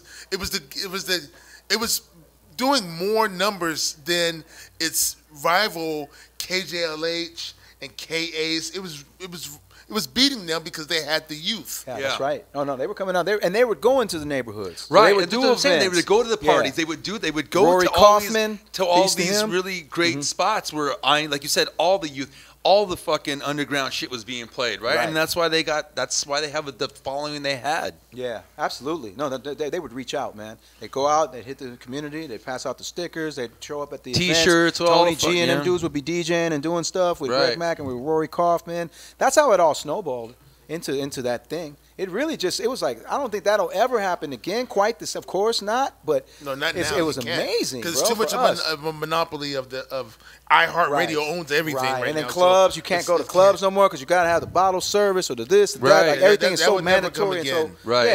It's all compartmentalized and broken down into things that are Yeah. you can't just be a part of a big thing. Everybody wants a piece of something out of that Right. bigger piece. It's not now. even a party no more. Right. Right. It's not just, business. Yeah, it's It's just fucking- like, come sit here, spend Yeah. this money. We're gonna give it to you for $1,400. You know, Right. it's like, No, you're come on, right though, Ralph. That's what I'm saying. It's Yeah, like man. it's not even a party anymore. It's And so I'm just fucking- so thankful that I got to live that as a Yeah. DJ, to be able to express. That's why I still feel like, damn, man, I still want some more. Like I still Right. love that No, feeling. you know what? Come here to the Loud Labs No, show. that's what you come to the Loud Labs show. You're gonna get off the tables here in a minute. But, Yes, sir. But that's what Yes. Naked Boys are saying too. Yeah. Which one? Nick. Nick was like, Yeah. he's like, Nick misses being on the radio. He misses going out and being with the And people touching- and touching the and the souls. crowd and feeling it and then being on the radio Yeah. for the time shift he's on. It's just like he wants to get back into that and do that. And Yeah, man. so- Absolutely. so EMV. Those were the homies. EMV, before I'm going to tell you a Baker Boy story real quick. EMV, that's when I met them. They gave me Yeah. the card. It was Eric, Nick Vidal. That was it. The ENV. That's Yeah. how I met them.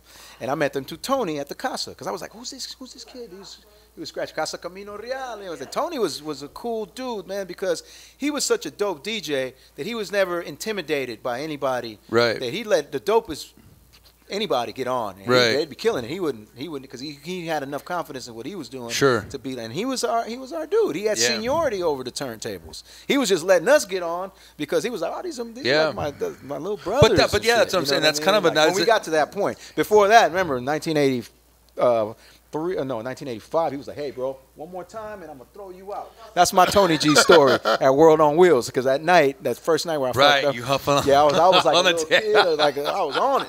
And I kept bumping the turntables. Right, He was right. like, One hey, more time. yo, he was like, look, man, I'm going to tell you, that's it. I'm going to tell you one more time, and then I'm going to throw you out after this. And I was Yeah. like, I always tell him that story, and he's like, oh, shit, really?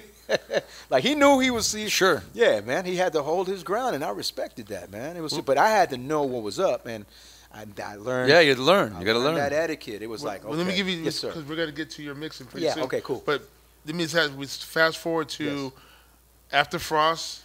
How did Funk Dubious? How'd you get into Funk Dubious? So then, '89. Well, meanwhile, while I'm over here working on K-Day, working on doing little stuff, I met cats like DJ Muggs. I met, through just, going to different places. Yep. He knew who I was as a DJ. He's like, yo, Ralph.M, yeah, it was a pleasure to meet you. This, that, I got records we want to build. Camaraderie. Everything was like, so with Muggs was such a cool dude. He had such a cool vibe. It's Jason, son Doobie, they were good friends, really good friends. He went to Fairfax at that time. So he saw me on those record covers. He'd be like, yo, that's that dude. I know that dude. He goes to my school. That guy's on the N-Walk record. Like, that dude that's on the N-Walk cover. I know that. I mean, I don't know him, but I know I've seen him. And then that's how we knew of each other, but we never met. And then finally we met, and then we became friends in '89. Muggs, same thing. I started working. That's when I discovered who Cypress Hill was. They were like on their second song. They had done Funky Feel one, and they had done Feel the Effects of the High. And they were working on Killer Man. Yeah, they hadn't even done that yet. Like when I worked with them on the 4-track stuff, they were rapping the Killer Man, some of the verses. They were rapping into like this Kool in the Gang drum beat. I think it's the Buttermilk or one of those breaks. I forget, but it was just boom, the crazy drum break. It was just a drum break. But that was what's the name did that? Keith and Hank. Right. Keith and Hank did that album, did that stuff for them because they went over there right after Ice Cube went over there. They like they said because so then this is still Muggs production that we're fucking with, right? Okay, we're 4-track. I'm over there working with Muggs because he's still figuring this stuff out, and I'm like, okay, I'm watching this dude Muggs. He's really dedicated to this SB 1200, man. I'm seeing how this guy's like. He's just working, and when I saw it, I was just in awe, man. Like, oh yeah, they got so many real shit. When you listen to a Public Enemy album, the Ice Cube album, first album, and the first Cypress Hill album, yes, it is like absolutely. It is like sample galore. It's dope. You know what's up, Luke? They got so much noise to your ears are like I'm having an eargasm. Ear candy, baby. That's production noise. Yeah, that's that production eargasm. Noise. And word up, man. But you know who else used to give you eargasms? Parliament would give you eargasms. But that's what. Yeah.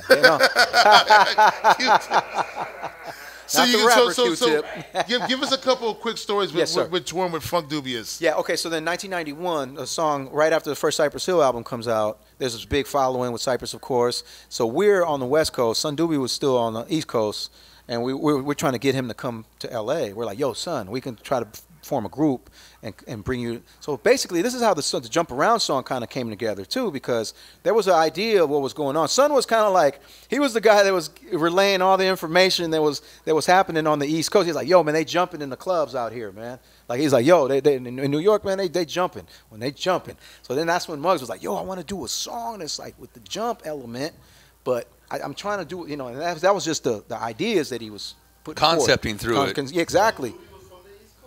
Son Doobie was basically like Brooklyn, but raised in L.A., just like Muggs. Muggs was has a family in Queens, and like Son Doobie's daddy's in Brooklyn and stuff like that. And so they were bi-coastal cats, but I think the majority of his time was spent on the West Coast. Sure. They had that. Like Ice-T is, too. Yeah, exactly. So they were hybrids, they were transplants and whatnot. But the cool thing Satellites. about that, satellites, word up. So, but the cool thing was like, boom, I get to meet these cats. So now I'm like, oh shit, I know this dude is a dope rapper because once I started figuring out, okay, this dude, he's going to be my MC. This is going to be one of the dudes that I'm going to work with. And then from then, we just started forming. We were all Cypress Hill at one point. It was Teef. It was like, but it was just too many different people. So we had 3 collectives. House of Pain wasn't in the mix yet. It was just really 3 of us, Son Doobie, Tomahawk Funk, DJ Ralph.M. We weren't Funk Dubious yet. We were still kind of like, we were still part of Cypress Hill because we hadn't gotten a position yet. But I was working with Muggs on the thing. B and Son would write lyrics. Sendog would be. So it was a whole camaraderie. Coolio, Dub C, and DJ Aladdin. Muggs and DJ Aladdin had a room. They rented a room. They were roommates. They had an apartment that was right there in Hollywood. So that whole thing, man, it was like constant. Like what's up? A lot of working. A lot of working, and it was still small circles of us that were still trying to get our shit out. We were pedaling fast, dude. Yeah. From the time I wanted to be a mixmaster, I had to start pedaling. Right. Fast. Things are coming at you, and you got to handle it. Had to be ready, man. Yeah. And it was like that intuitiveness, It's that the going into the acting, that's what's leading me into that now. It's like all these things that I prepared myself for in my life from music and from DJing and that. To this was like it was nothing to be able to just step from this to that. I mean, you're an entertainer. Yeah, that's Yeah. When you entertain whatever facet is you're on. Yeah. You figure it out. You pick it up and you move and you go towards it. And you go towards it. So then all of a sudden, like 5 years ago, I just started getting this pull that's like, yo, dude, you should what's going on with this? Like, what do actors do? Like, I always questioned it, but I was always like, and then being in a hip hop group, there was always being stereotyped and shit. I was in my mind, I was like, people would be like, yo, Ralph, why don't you try to do some movies or something, you should try to do some acting. Yeah. This was like 20 years ago. They were telling me this. And I was like, man, they're gonna stereotype me, man. They're gonna give me a knife. Typecast. They're gonna give me, you know. And in my Bandit. mind, I was still very conscious as far as everything, very self-aware, which I still am. But now I'm at that point where I realized, I said, look, I'm going to be stereotyped regardless. Right. And coming from a hip-hop group, you weren't even really, you were blinded by all that. You know, you were still trying to. Right. No, yeah. But, so I said, man, you know what? It's not going to matter. You, as long as you know what you don't want to do. Right. What you're not going to allow yourself to do. Right, like, I'm not going to allow. You're the only one in charge of that, Correct. Right? I'm the one that'll be like, hey, nope, I'm not doing no gay scenes. I'm gonna go. You know what I'm saying? Like, I'm not doing no playing. That's just who I am, and that's just what I got to be firm with. Like, you can't cut the hair. I'm not. You might not even catch me doing like snort no lines or nothing crazy. Sure. You know? Unless it was something that was what like. have you been in? What have you? Honestly, man, I started doing this in 2015, and I've been really getting my 10,000 hours in terms of background acting. Okay. Because I really wanted to know what it was all about, man. Sure. It's no joke, dude. Today I worked on this thing. I was working with Superstore. It's a TV show that's coming. It's been its third season. I started my first. That's NBC. NBC. Yes, sir. I was at Universal today. Exactly. Yeah. NBC over there. So we knocked that out.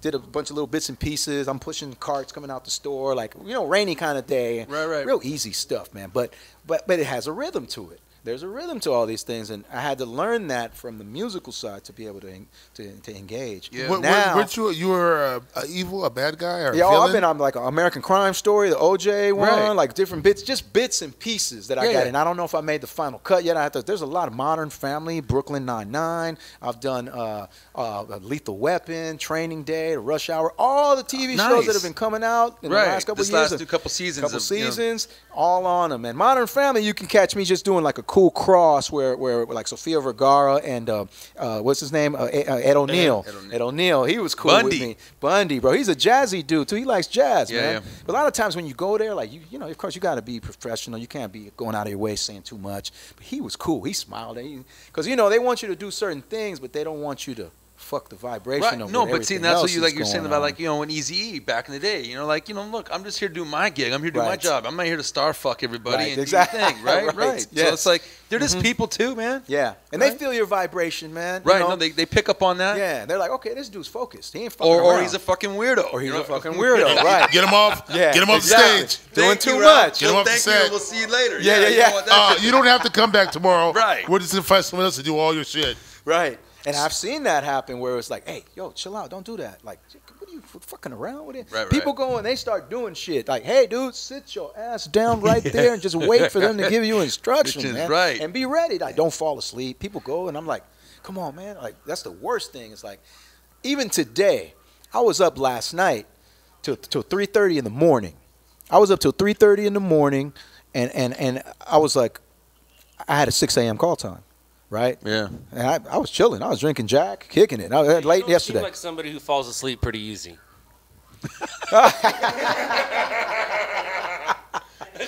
Once I smoke some bud, all this shit's just going to, I probably won't even say a word. Wind down. It's going to be super, I'm going to be like the WB frog and shit. I ain't going to be saying shit. I'm going to be like, you know what I mean? Because that's what happens. Hello, my baby. So, all right, that's cool, Ralph. So like I said, you've got a full spectrum here, man. You mean from the early 80s. You do us all over everywhere. I had to, man. I got to let you know. No, that's what I'm saying. You've seen a lot. You've had a lot of influences come and go, and it's cool, man. Thank you, man. I'm glad to say that you came by the show to talk to us. I'm just happy I came to tell somebody, man. I got all kinds of stories. He's been home to to tell. So are you gonna get on the tables? Yes. Of course. All right. We're gonna see why. Yes. That The 13-year-old, Mexican. the Mexican. Mexican. Word We're up. gonna see why the Mexican went from 12 years old saying, "Get away from this damn turntable," To get them on. to get them on the tables. You're gonna get on. I'll be a Mixmaster, and we're gonna find a little bit of that out right now. right. But before you go, Word. if you want people to find you, Yes. or anything you want to do, because you guys don't know, me and Ralph, as soon as we get everything, the dust settles, I'm gonna get him somewhere. We're gonna put this big party together. And I think I already know we might do one before the summer's over, but we're gonna get something together. Wow. We're gonna make this thing. I've already been working on it behind your back. Oh yeah, that's what's So up. where can people Yes. find you, Ralph? What, your Instagram? You got a Twitter yeah, account? Instagram at Funk Dubious Music. That's the Okay. collective there. You know, we at Funk Dubious Music. Okay. On Instagram, Facebook, DJ Ralph.M. It's DEE space JAY space Ralph space M. DJ Ralph.M. at your service. That's what I'm working with right now. You know what? I want to upload a lot of stuff on my YouTube channels and all that stuff. I've been for years. You know, you go, you do it, you lose the channel, something happens. I got like all kind of shit floating around. I just Right. can't get to it now, right? You forget Yeah, passwords you forget and the passwords and password, and shit. it's like, so I'm like, okay, you know what? Leave that. But I've never like, honestly, you won't still. This is probably the most. Like, you know, of course, doing interviews and talking about stuff like, but if you really notice, like, I haven't really given any production secrets, or like, you know what I'm saying, stuff of how I do things, Sure. or even DJing. That's because you won't catch a lot of that stuff online, at least not yet, because. Yeah, you gotta catch it live. Right, you catch it live or you don't catch it You're at about all, to right? you're gonna catch some live. Right, you gonna catch something live. My man AJ's in the house cooking for what? That's Right. like super cool, man. Thank you, man. Okay, well, thank And, you, Ralph. Man. And we got more stories, so there's a part 2 to this. All right? yeah, this we'll was have just you back. this is I just think the part intro. 3 and 4. I think 3 and 4. Yeah, we got to, dude. Nah, hell no. This, All right. yes, sir. We're gonna have to bring him to, like tri-weekly, like Right.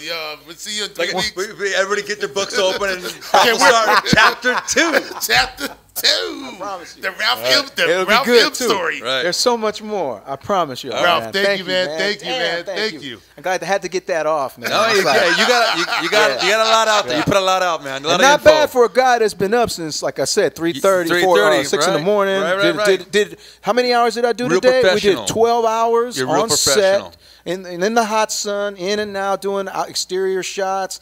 And We you had a came by blast. and wrapped it all up at the Loud With Lab y'all, show. with my brothers, man. And Word then up. one little- Loud Labs show. Loud Labs. Oh, get some All loud one dabs word. up in this All, bitch. man, all one word. Word up. One big word, Yeah. all capped. One what's up, big man. word. I want to say peace to my little brother Steve Geyser in the building. Peace.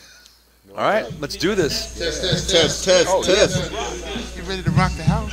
This is Lou Man's favorite part. Violated. Thank you, man. Woo. Thank you. Hear ye, as you can see all the time, I have my man AJ to the right of me. And once again, we're about to get some food in our stomach. AJ, what do you have for Ralph M. and the rest of the Loud Lab crew? I had to take this back to JB, you know, and all the people who were dancers, all the groovers, all the prep gangsters, everything that we had to go through to get here. You know what I'm saying? That's why it's such a blessing to be here with my man. But the reason we got some flatbread tonight. I got garlic naan bread and assorted flavors. We got a pepperoni and mushroom. I've got a chive and parsley with goat cheese. I've got, you know, just straight pepperoni, and I've also got a margarita pizza right now. In fact, we're gonna pull everything out. Let's go. Okay, we were gonna pull everything out. You see, ooh, I see cheese dripping. Let's go to it. Yes. I saw that too. Oh, yeah. That's why I'm like, You need me to bring you? You need me to bring you one of these right now? Okay. Oh, cheese is melting. Look at that. fresh mozzarella. And here we go with our other one. That's looking real tasty. Home style, baby. This is how you work with what you got. Ralph, this is all you. Look, man. That's all we know how to do, right? Is work that Exactly. magic. Every time. The kitchen is good, and it smells real good this time. What's cooking in the kitchen? What's cooking in the kitchen? You know, Chef AJ's cooking in the kitchen. Oh! So as Chef AJ has mixed his things and his ingredients, now we're gonna see what's cooking in the kitchen with my man Ralph.M. And for y'all, because it's Ralph, you see you on top of the kitchen, right? Oh, yeah. You see you on top of the kitchen. Let me turn the kitchen off, so you know. Good looking now, This thing up out of here. Absolutely. This is vinyl. This is vinyl. What we all do around here around this time, and you can turn it up some too. I got you all the way. I'll turn it up on the mixer, but I don't know. Okay. Take you back. So we're talking West Coast type, West Coast, East Coast, you know, what do you call that, the collaborations going back to 87, 86 with Bronx Style Bob, there's Ice-T and Melly Mel. Here we go.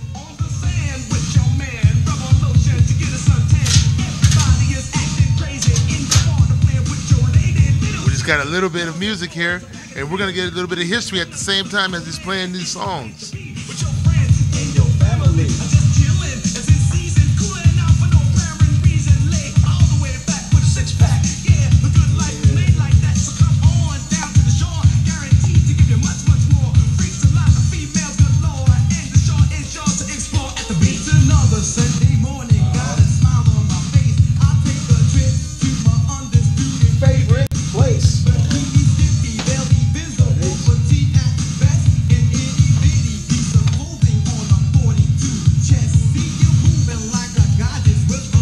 Okay.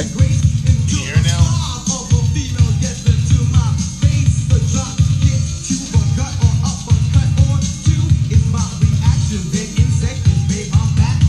What?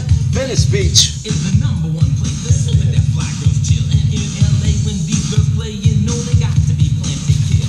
All the movements of the sexy bodies guaranteed to make your head revolve. So hot they try to know to even make the ice dissolve. Cause let me tell you, homeboys, sunny flesh, this is the perfect time for you to. One thing about Ice-T, he rhymes with anybody, right?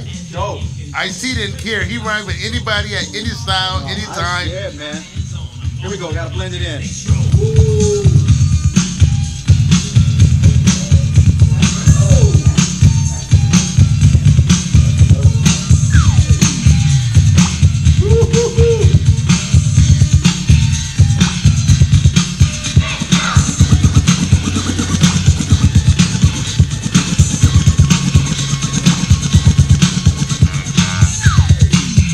Lulu Kings, baby. I see that scratcher right there. How long did it learn for you to get that scratch? How long were you practicing? Every day? Baby scratch. I fucked a lot of records up with that one. I didn't even know about scratch pads when we got that one. We learned that one, you know. Yeah, man. Baby scratch. So, all right, we're gonna have to go to 82. Back to 82? Let's go back. Yeah, we're going to 82. Going back to 82? Man. Party stuff. Yeah, man. Still partying. Yeah, what you want to do? Oh, yeah.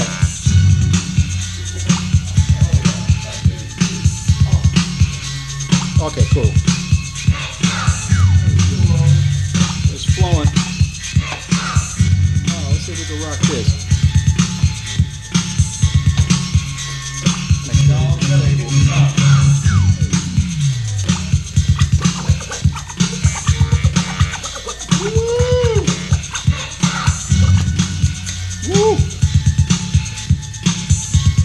Yeah, make sure these bad boys ain't skipping on me.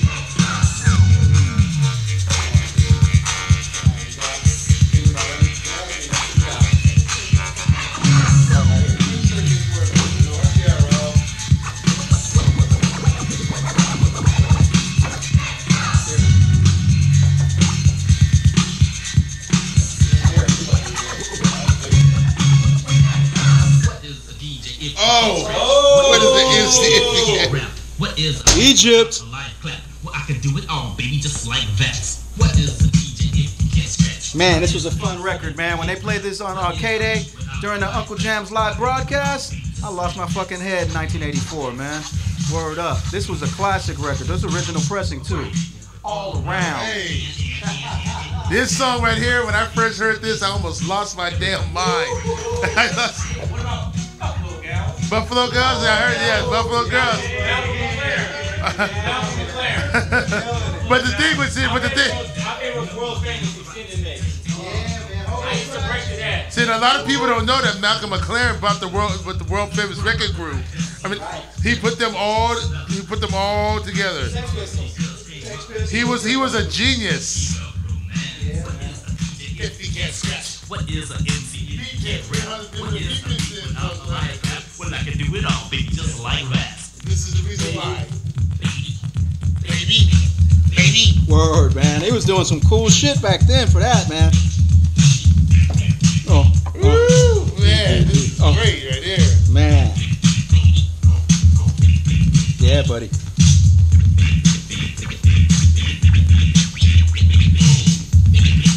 Certain records just want to play just to warm up a little bit. Make sure these tables are stable so we'll really get into it. Here we go. Egypt was doing some cool shit though. Here goes. Hey,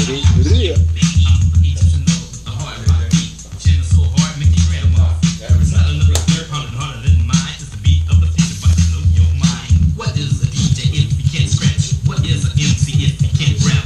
What is a beat without a live clap? Well, I can do it all, baby, just like that. Man, this cut right here had brothers dancing too, man. R9. Ooh, yeah, man. Oh, I know you about to kill it now. It's all over. Oh, I want to make sure this ain't skipping on me a little Yeah, bit. get it. Hey, these are my babies right here, so These are your joints, gonna right? take care of you. Get the weight right. They gonna take right? care of you.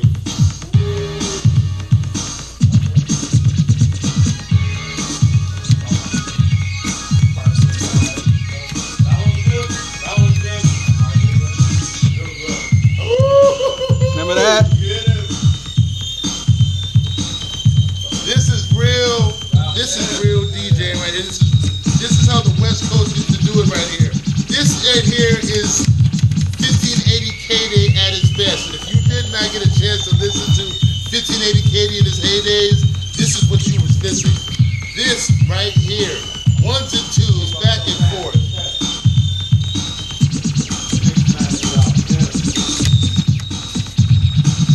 Ralph.M.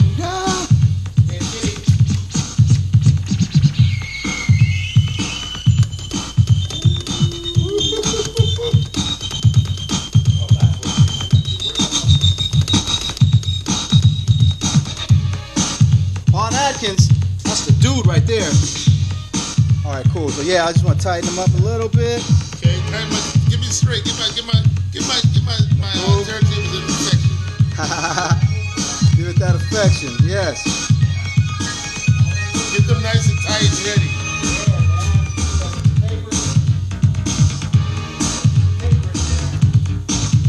That's that piece of paper, Joe Cooley style. He put a piece of paper right in the middle of that Yeah, thing, keep tighten it up. tight. Keep it tight. Dope shit, man.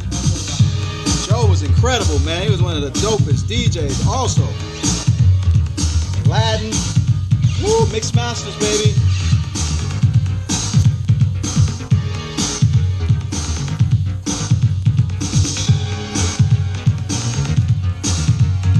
Making history right now. Bringing y'all back.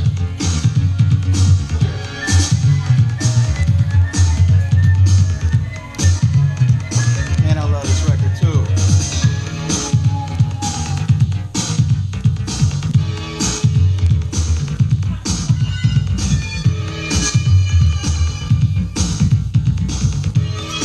Hell yeah, okay.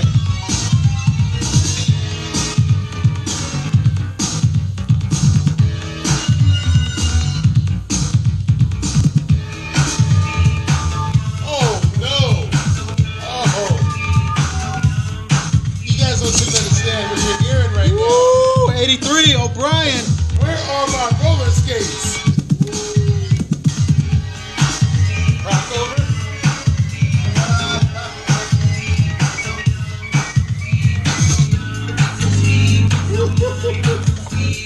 God damn.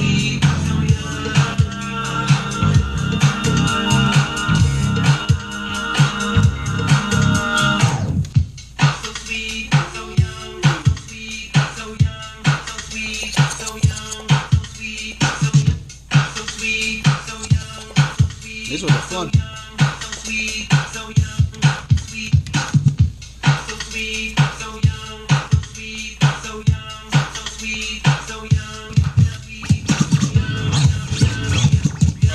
Haha, warming up. Warming up. Get the right feel.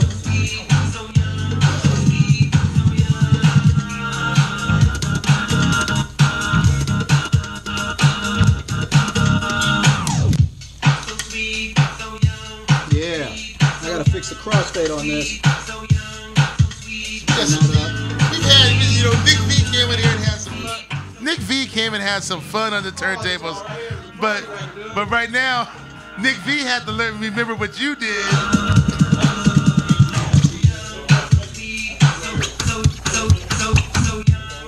Here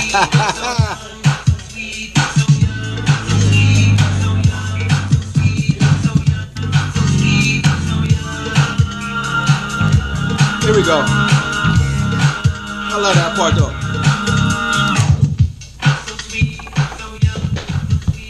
Some skip. So let me Is there a ask fader in here in the middle? What's the difference between the two labels? The two one's purple. I think for this one, this is the original one I remember. This is probably the one that came. I think that's a promo. That might be the promo, and I think this is the original, like when they came out commercially. You know what I'm saying? But I remember seeing that when I was a little kid. It was on the 45 also. Oh, Brian. Yeah, man. This was Brian. He was a badass dude, man. This guy was on tour. He was on tour with like Jermaine Jackson and shit like that. And Brian was a badass keyboardist, man. Virtuoso keyboardist, man. Super duper dude, man. But you know, he was out there. That was Don Cornelius's man and shit and stuff. Don Cornelius. Don Cornelius. Here we go. Instrumental was killer too. Instrumental, baby. Yeah, man, it's like these were the records right here that really got me excited. These were the records right here that really got me excited about DJing, because those were some of the first records that I saw people dancing to and really having a good time to, and cats, you know, blending and mixing the records correctly, man. So it was fun to see people, their reaction to all the stuff. It was, man, party shit. So that's why I play this stuff. I still play this from the heart because it means that much to me, you know what I'm saying? So do what you love, man, and do it to the fullest. Try this.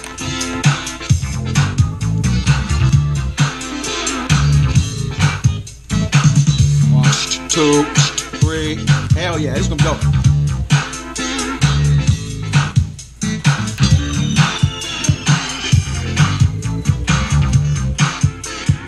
You're hearing something new. Coming up. Something new. Something about to happen right now.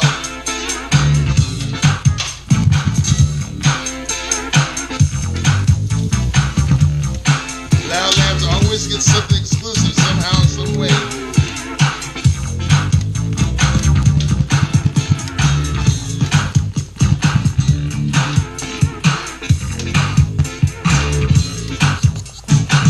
It happens. Hey, it's true. That's Real why vinyl. That's why you play on vinyl. It happens. Yeah. It's supposed to happen. If it doesn't happen, then it's not true.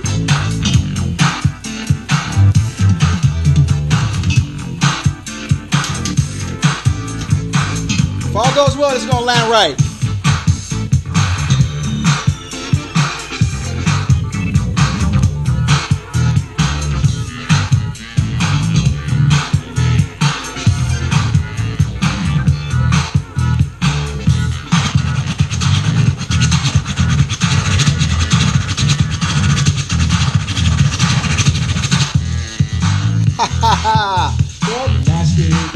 Yo, this record right here too, man. 1983, Nasty Rock. Ugh. Damn.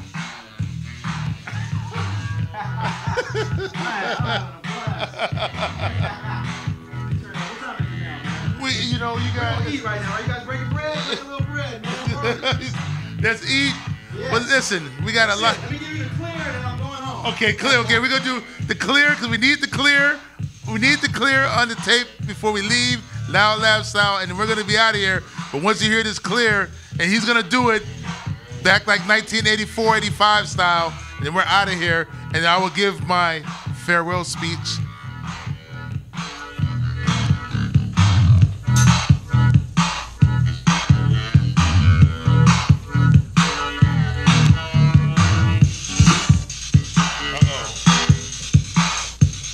Word is fast, man.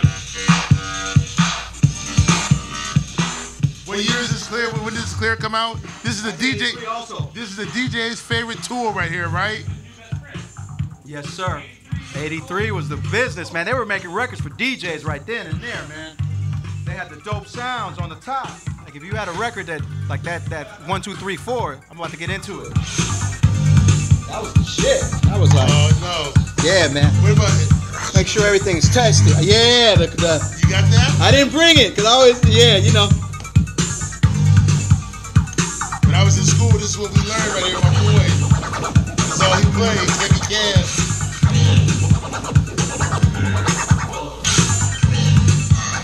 Oh man, this reminded me of Skateland so much right here.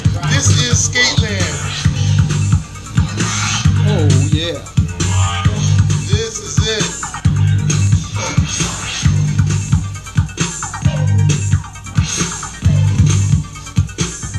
This and Tour de France.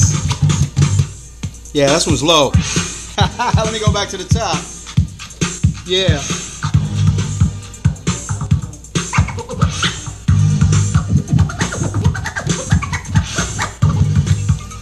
Tough, man.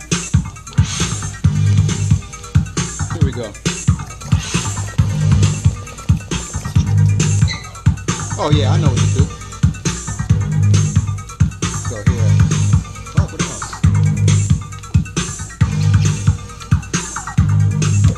Ready? 1, Uh-oh. 2, 3. 4. Whoa. Whoa. Whoa.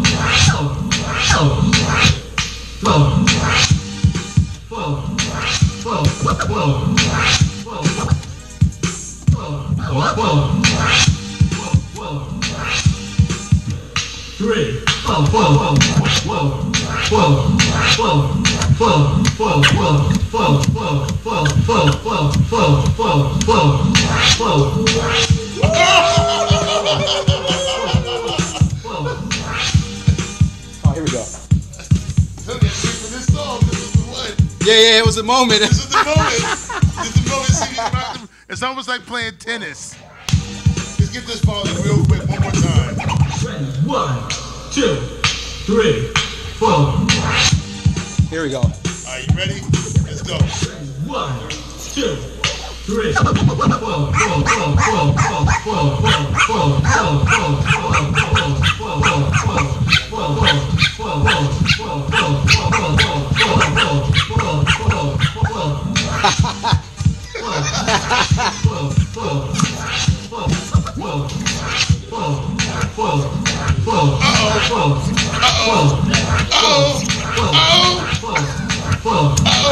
Niggas are volleyballing.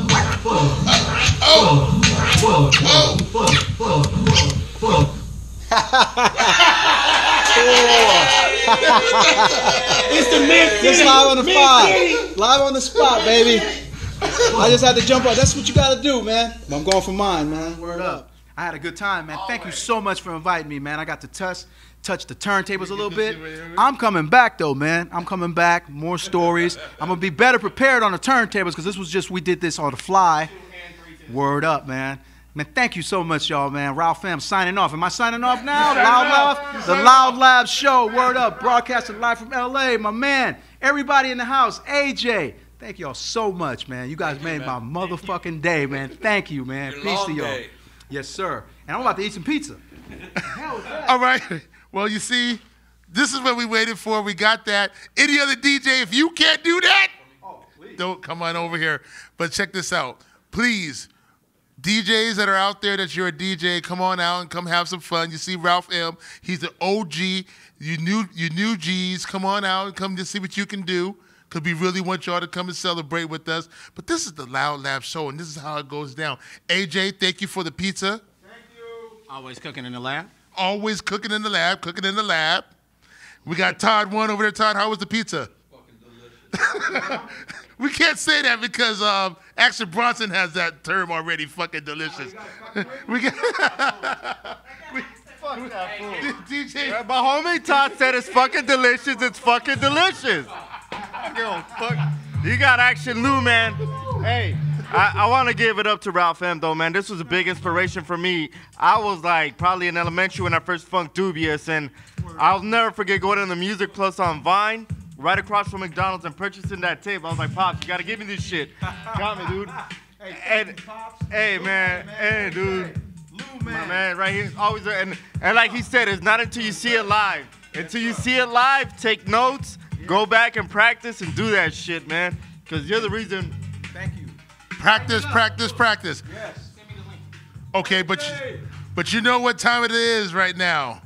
I have to always do my dedication to Don Cornelius. You know this. Come on. You know. Let's give a dedication to Don Cornelius. So what do we say? What do we say? We're going to say the show is about to end, but you know how it goes down. Peace and love and soul.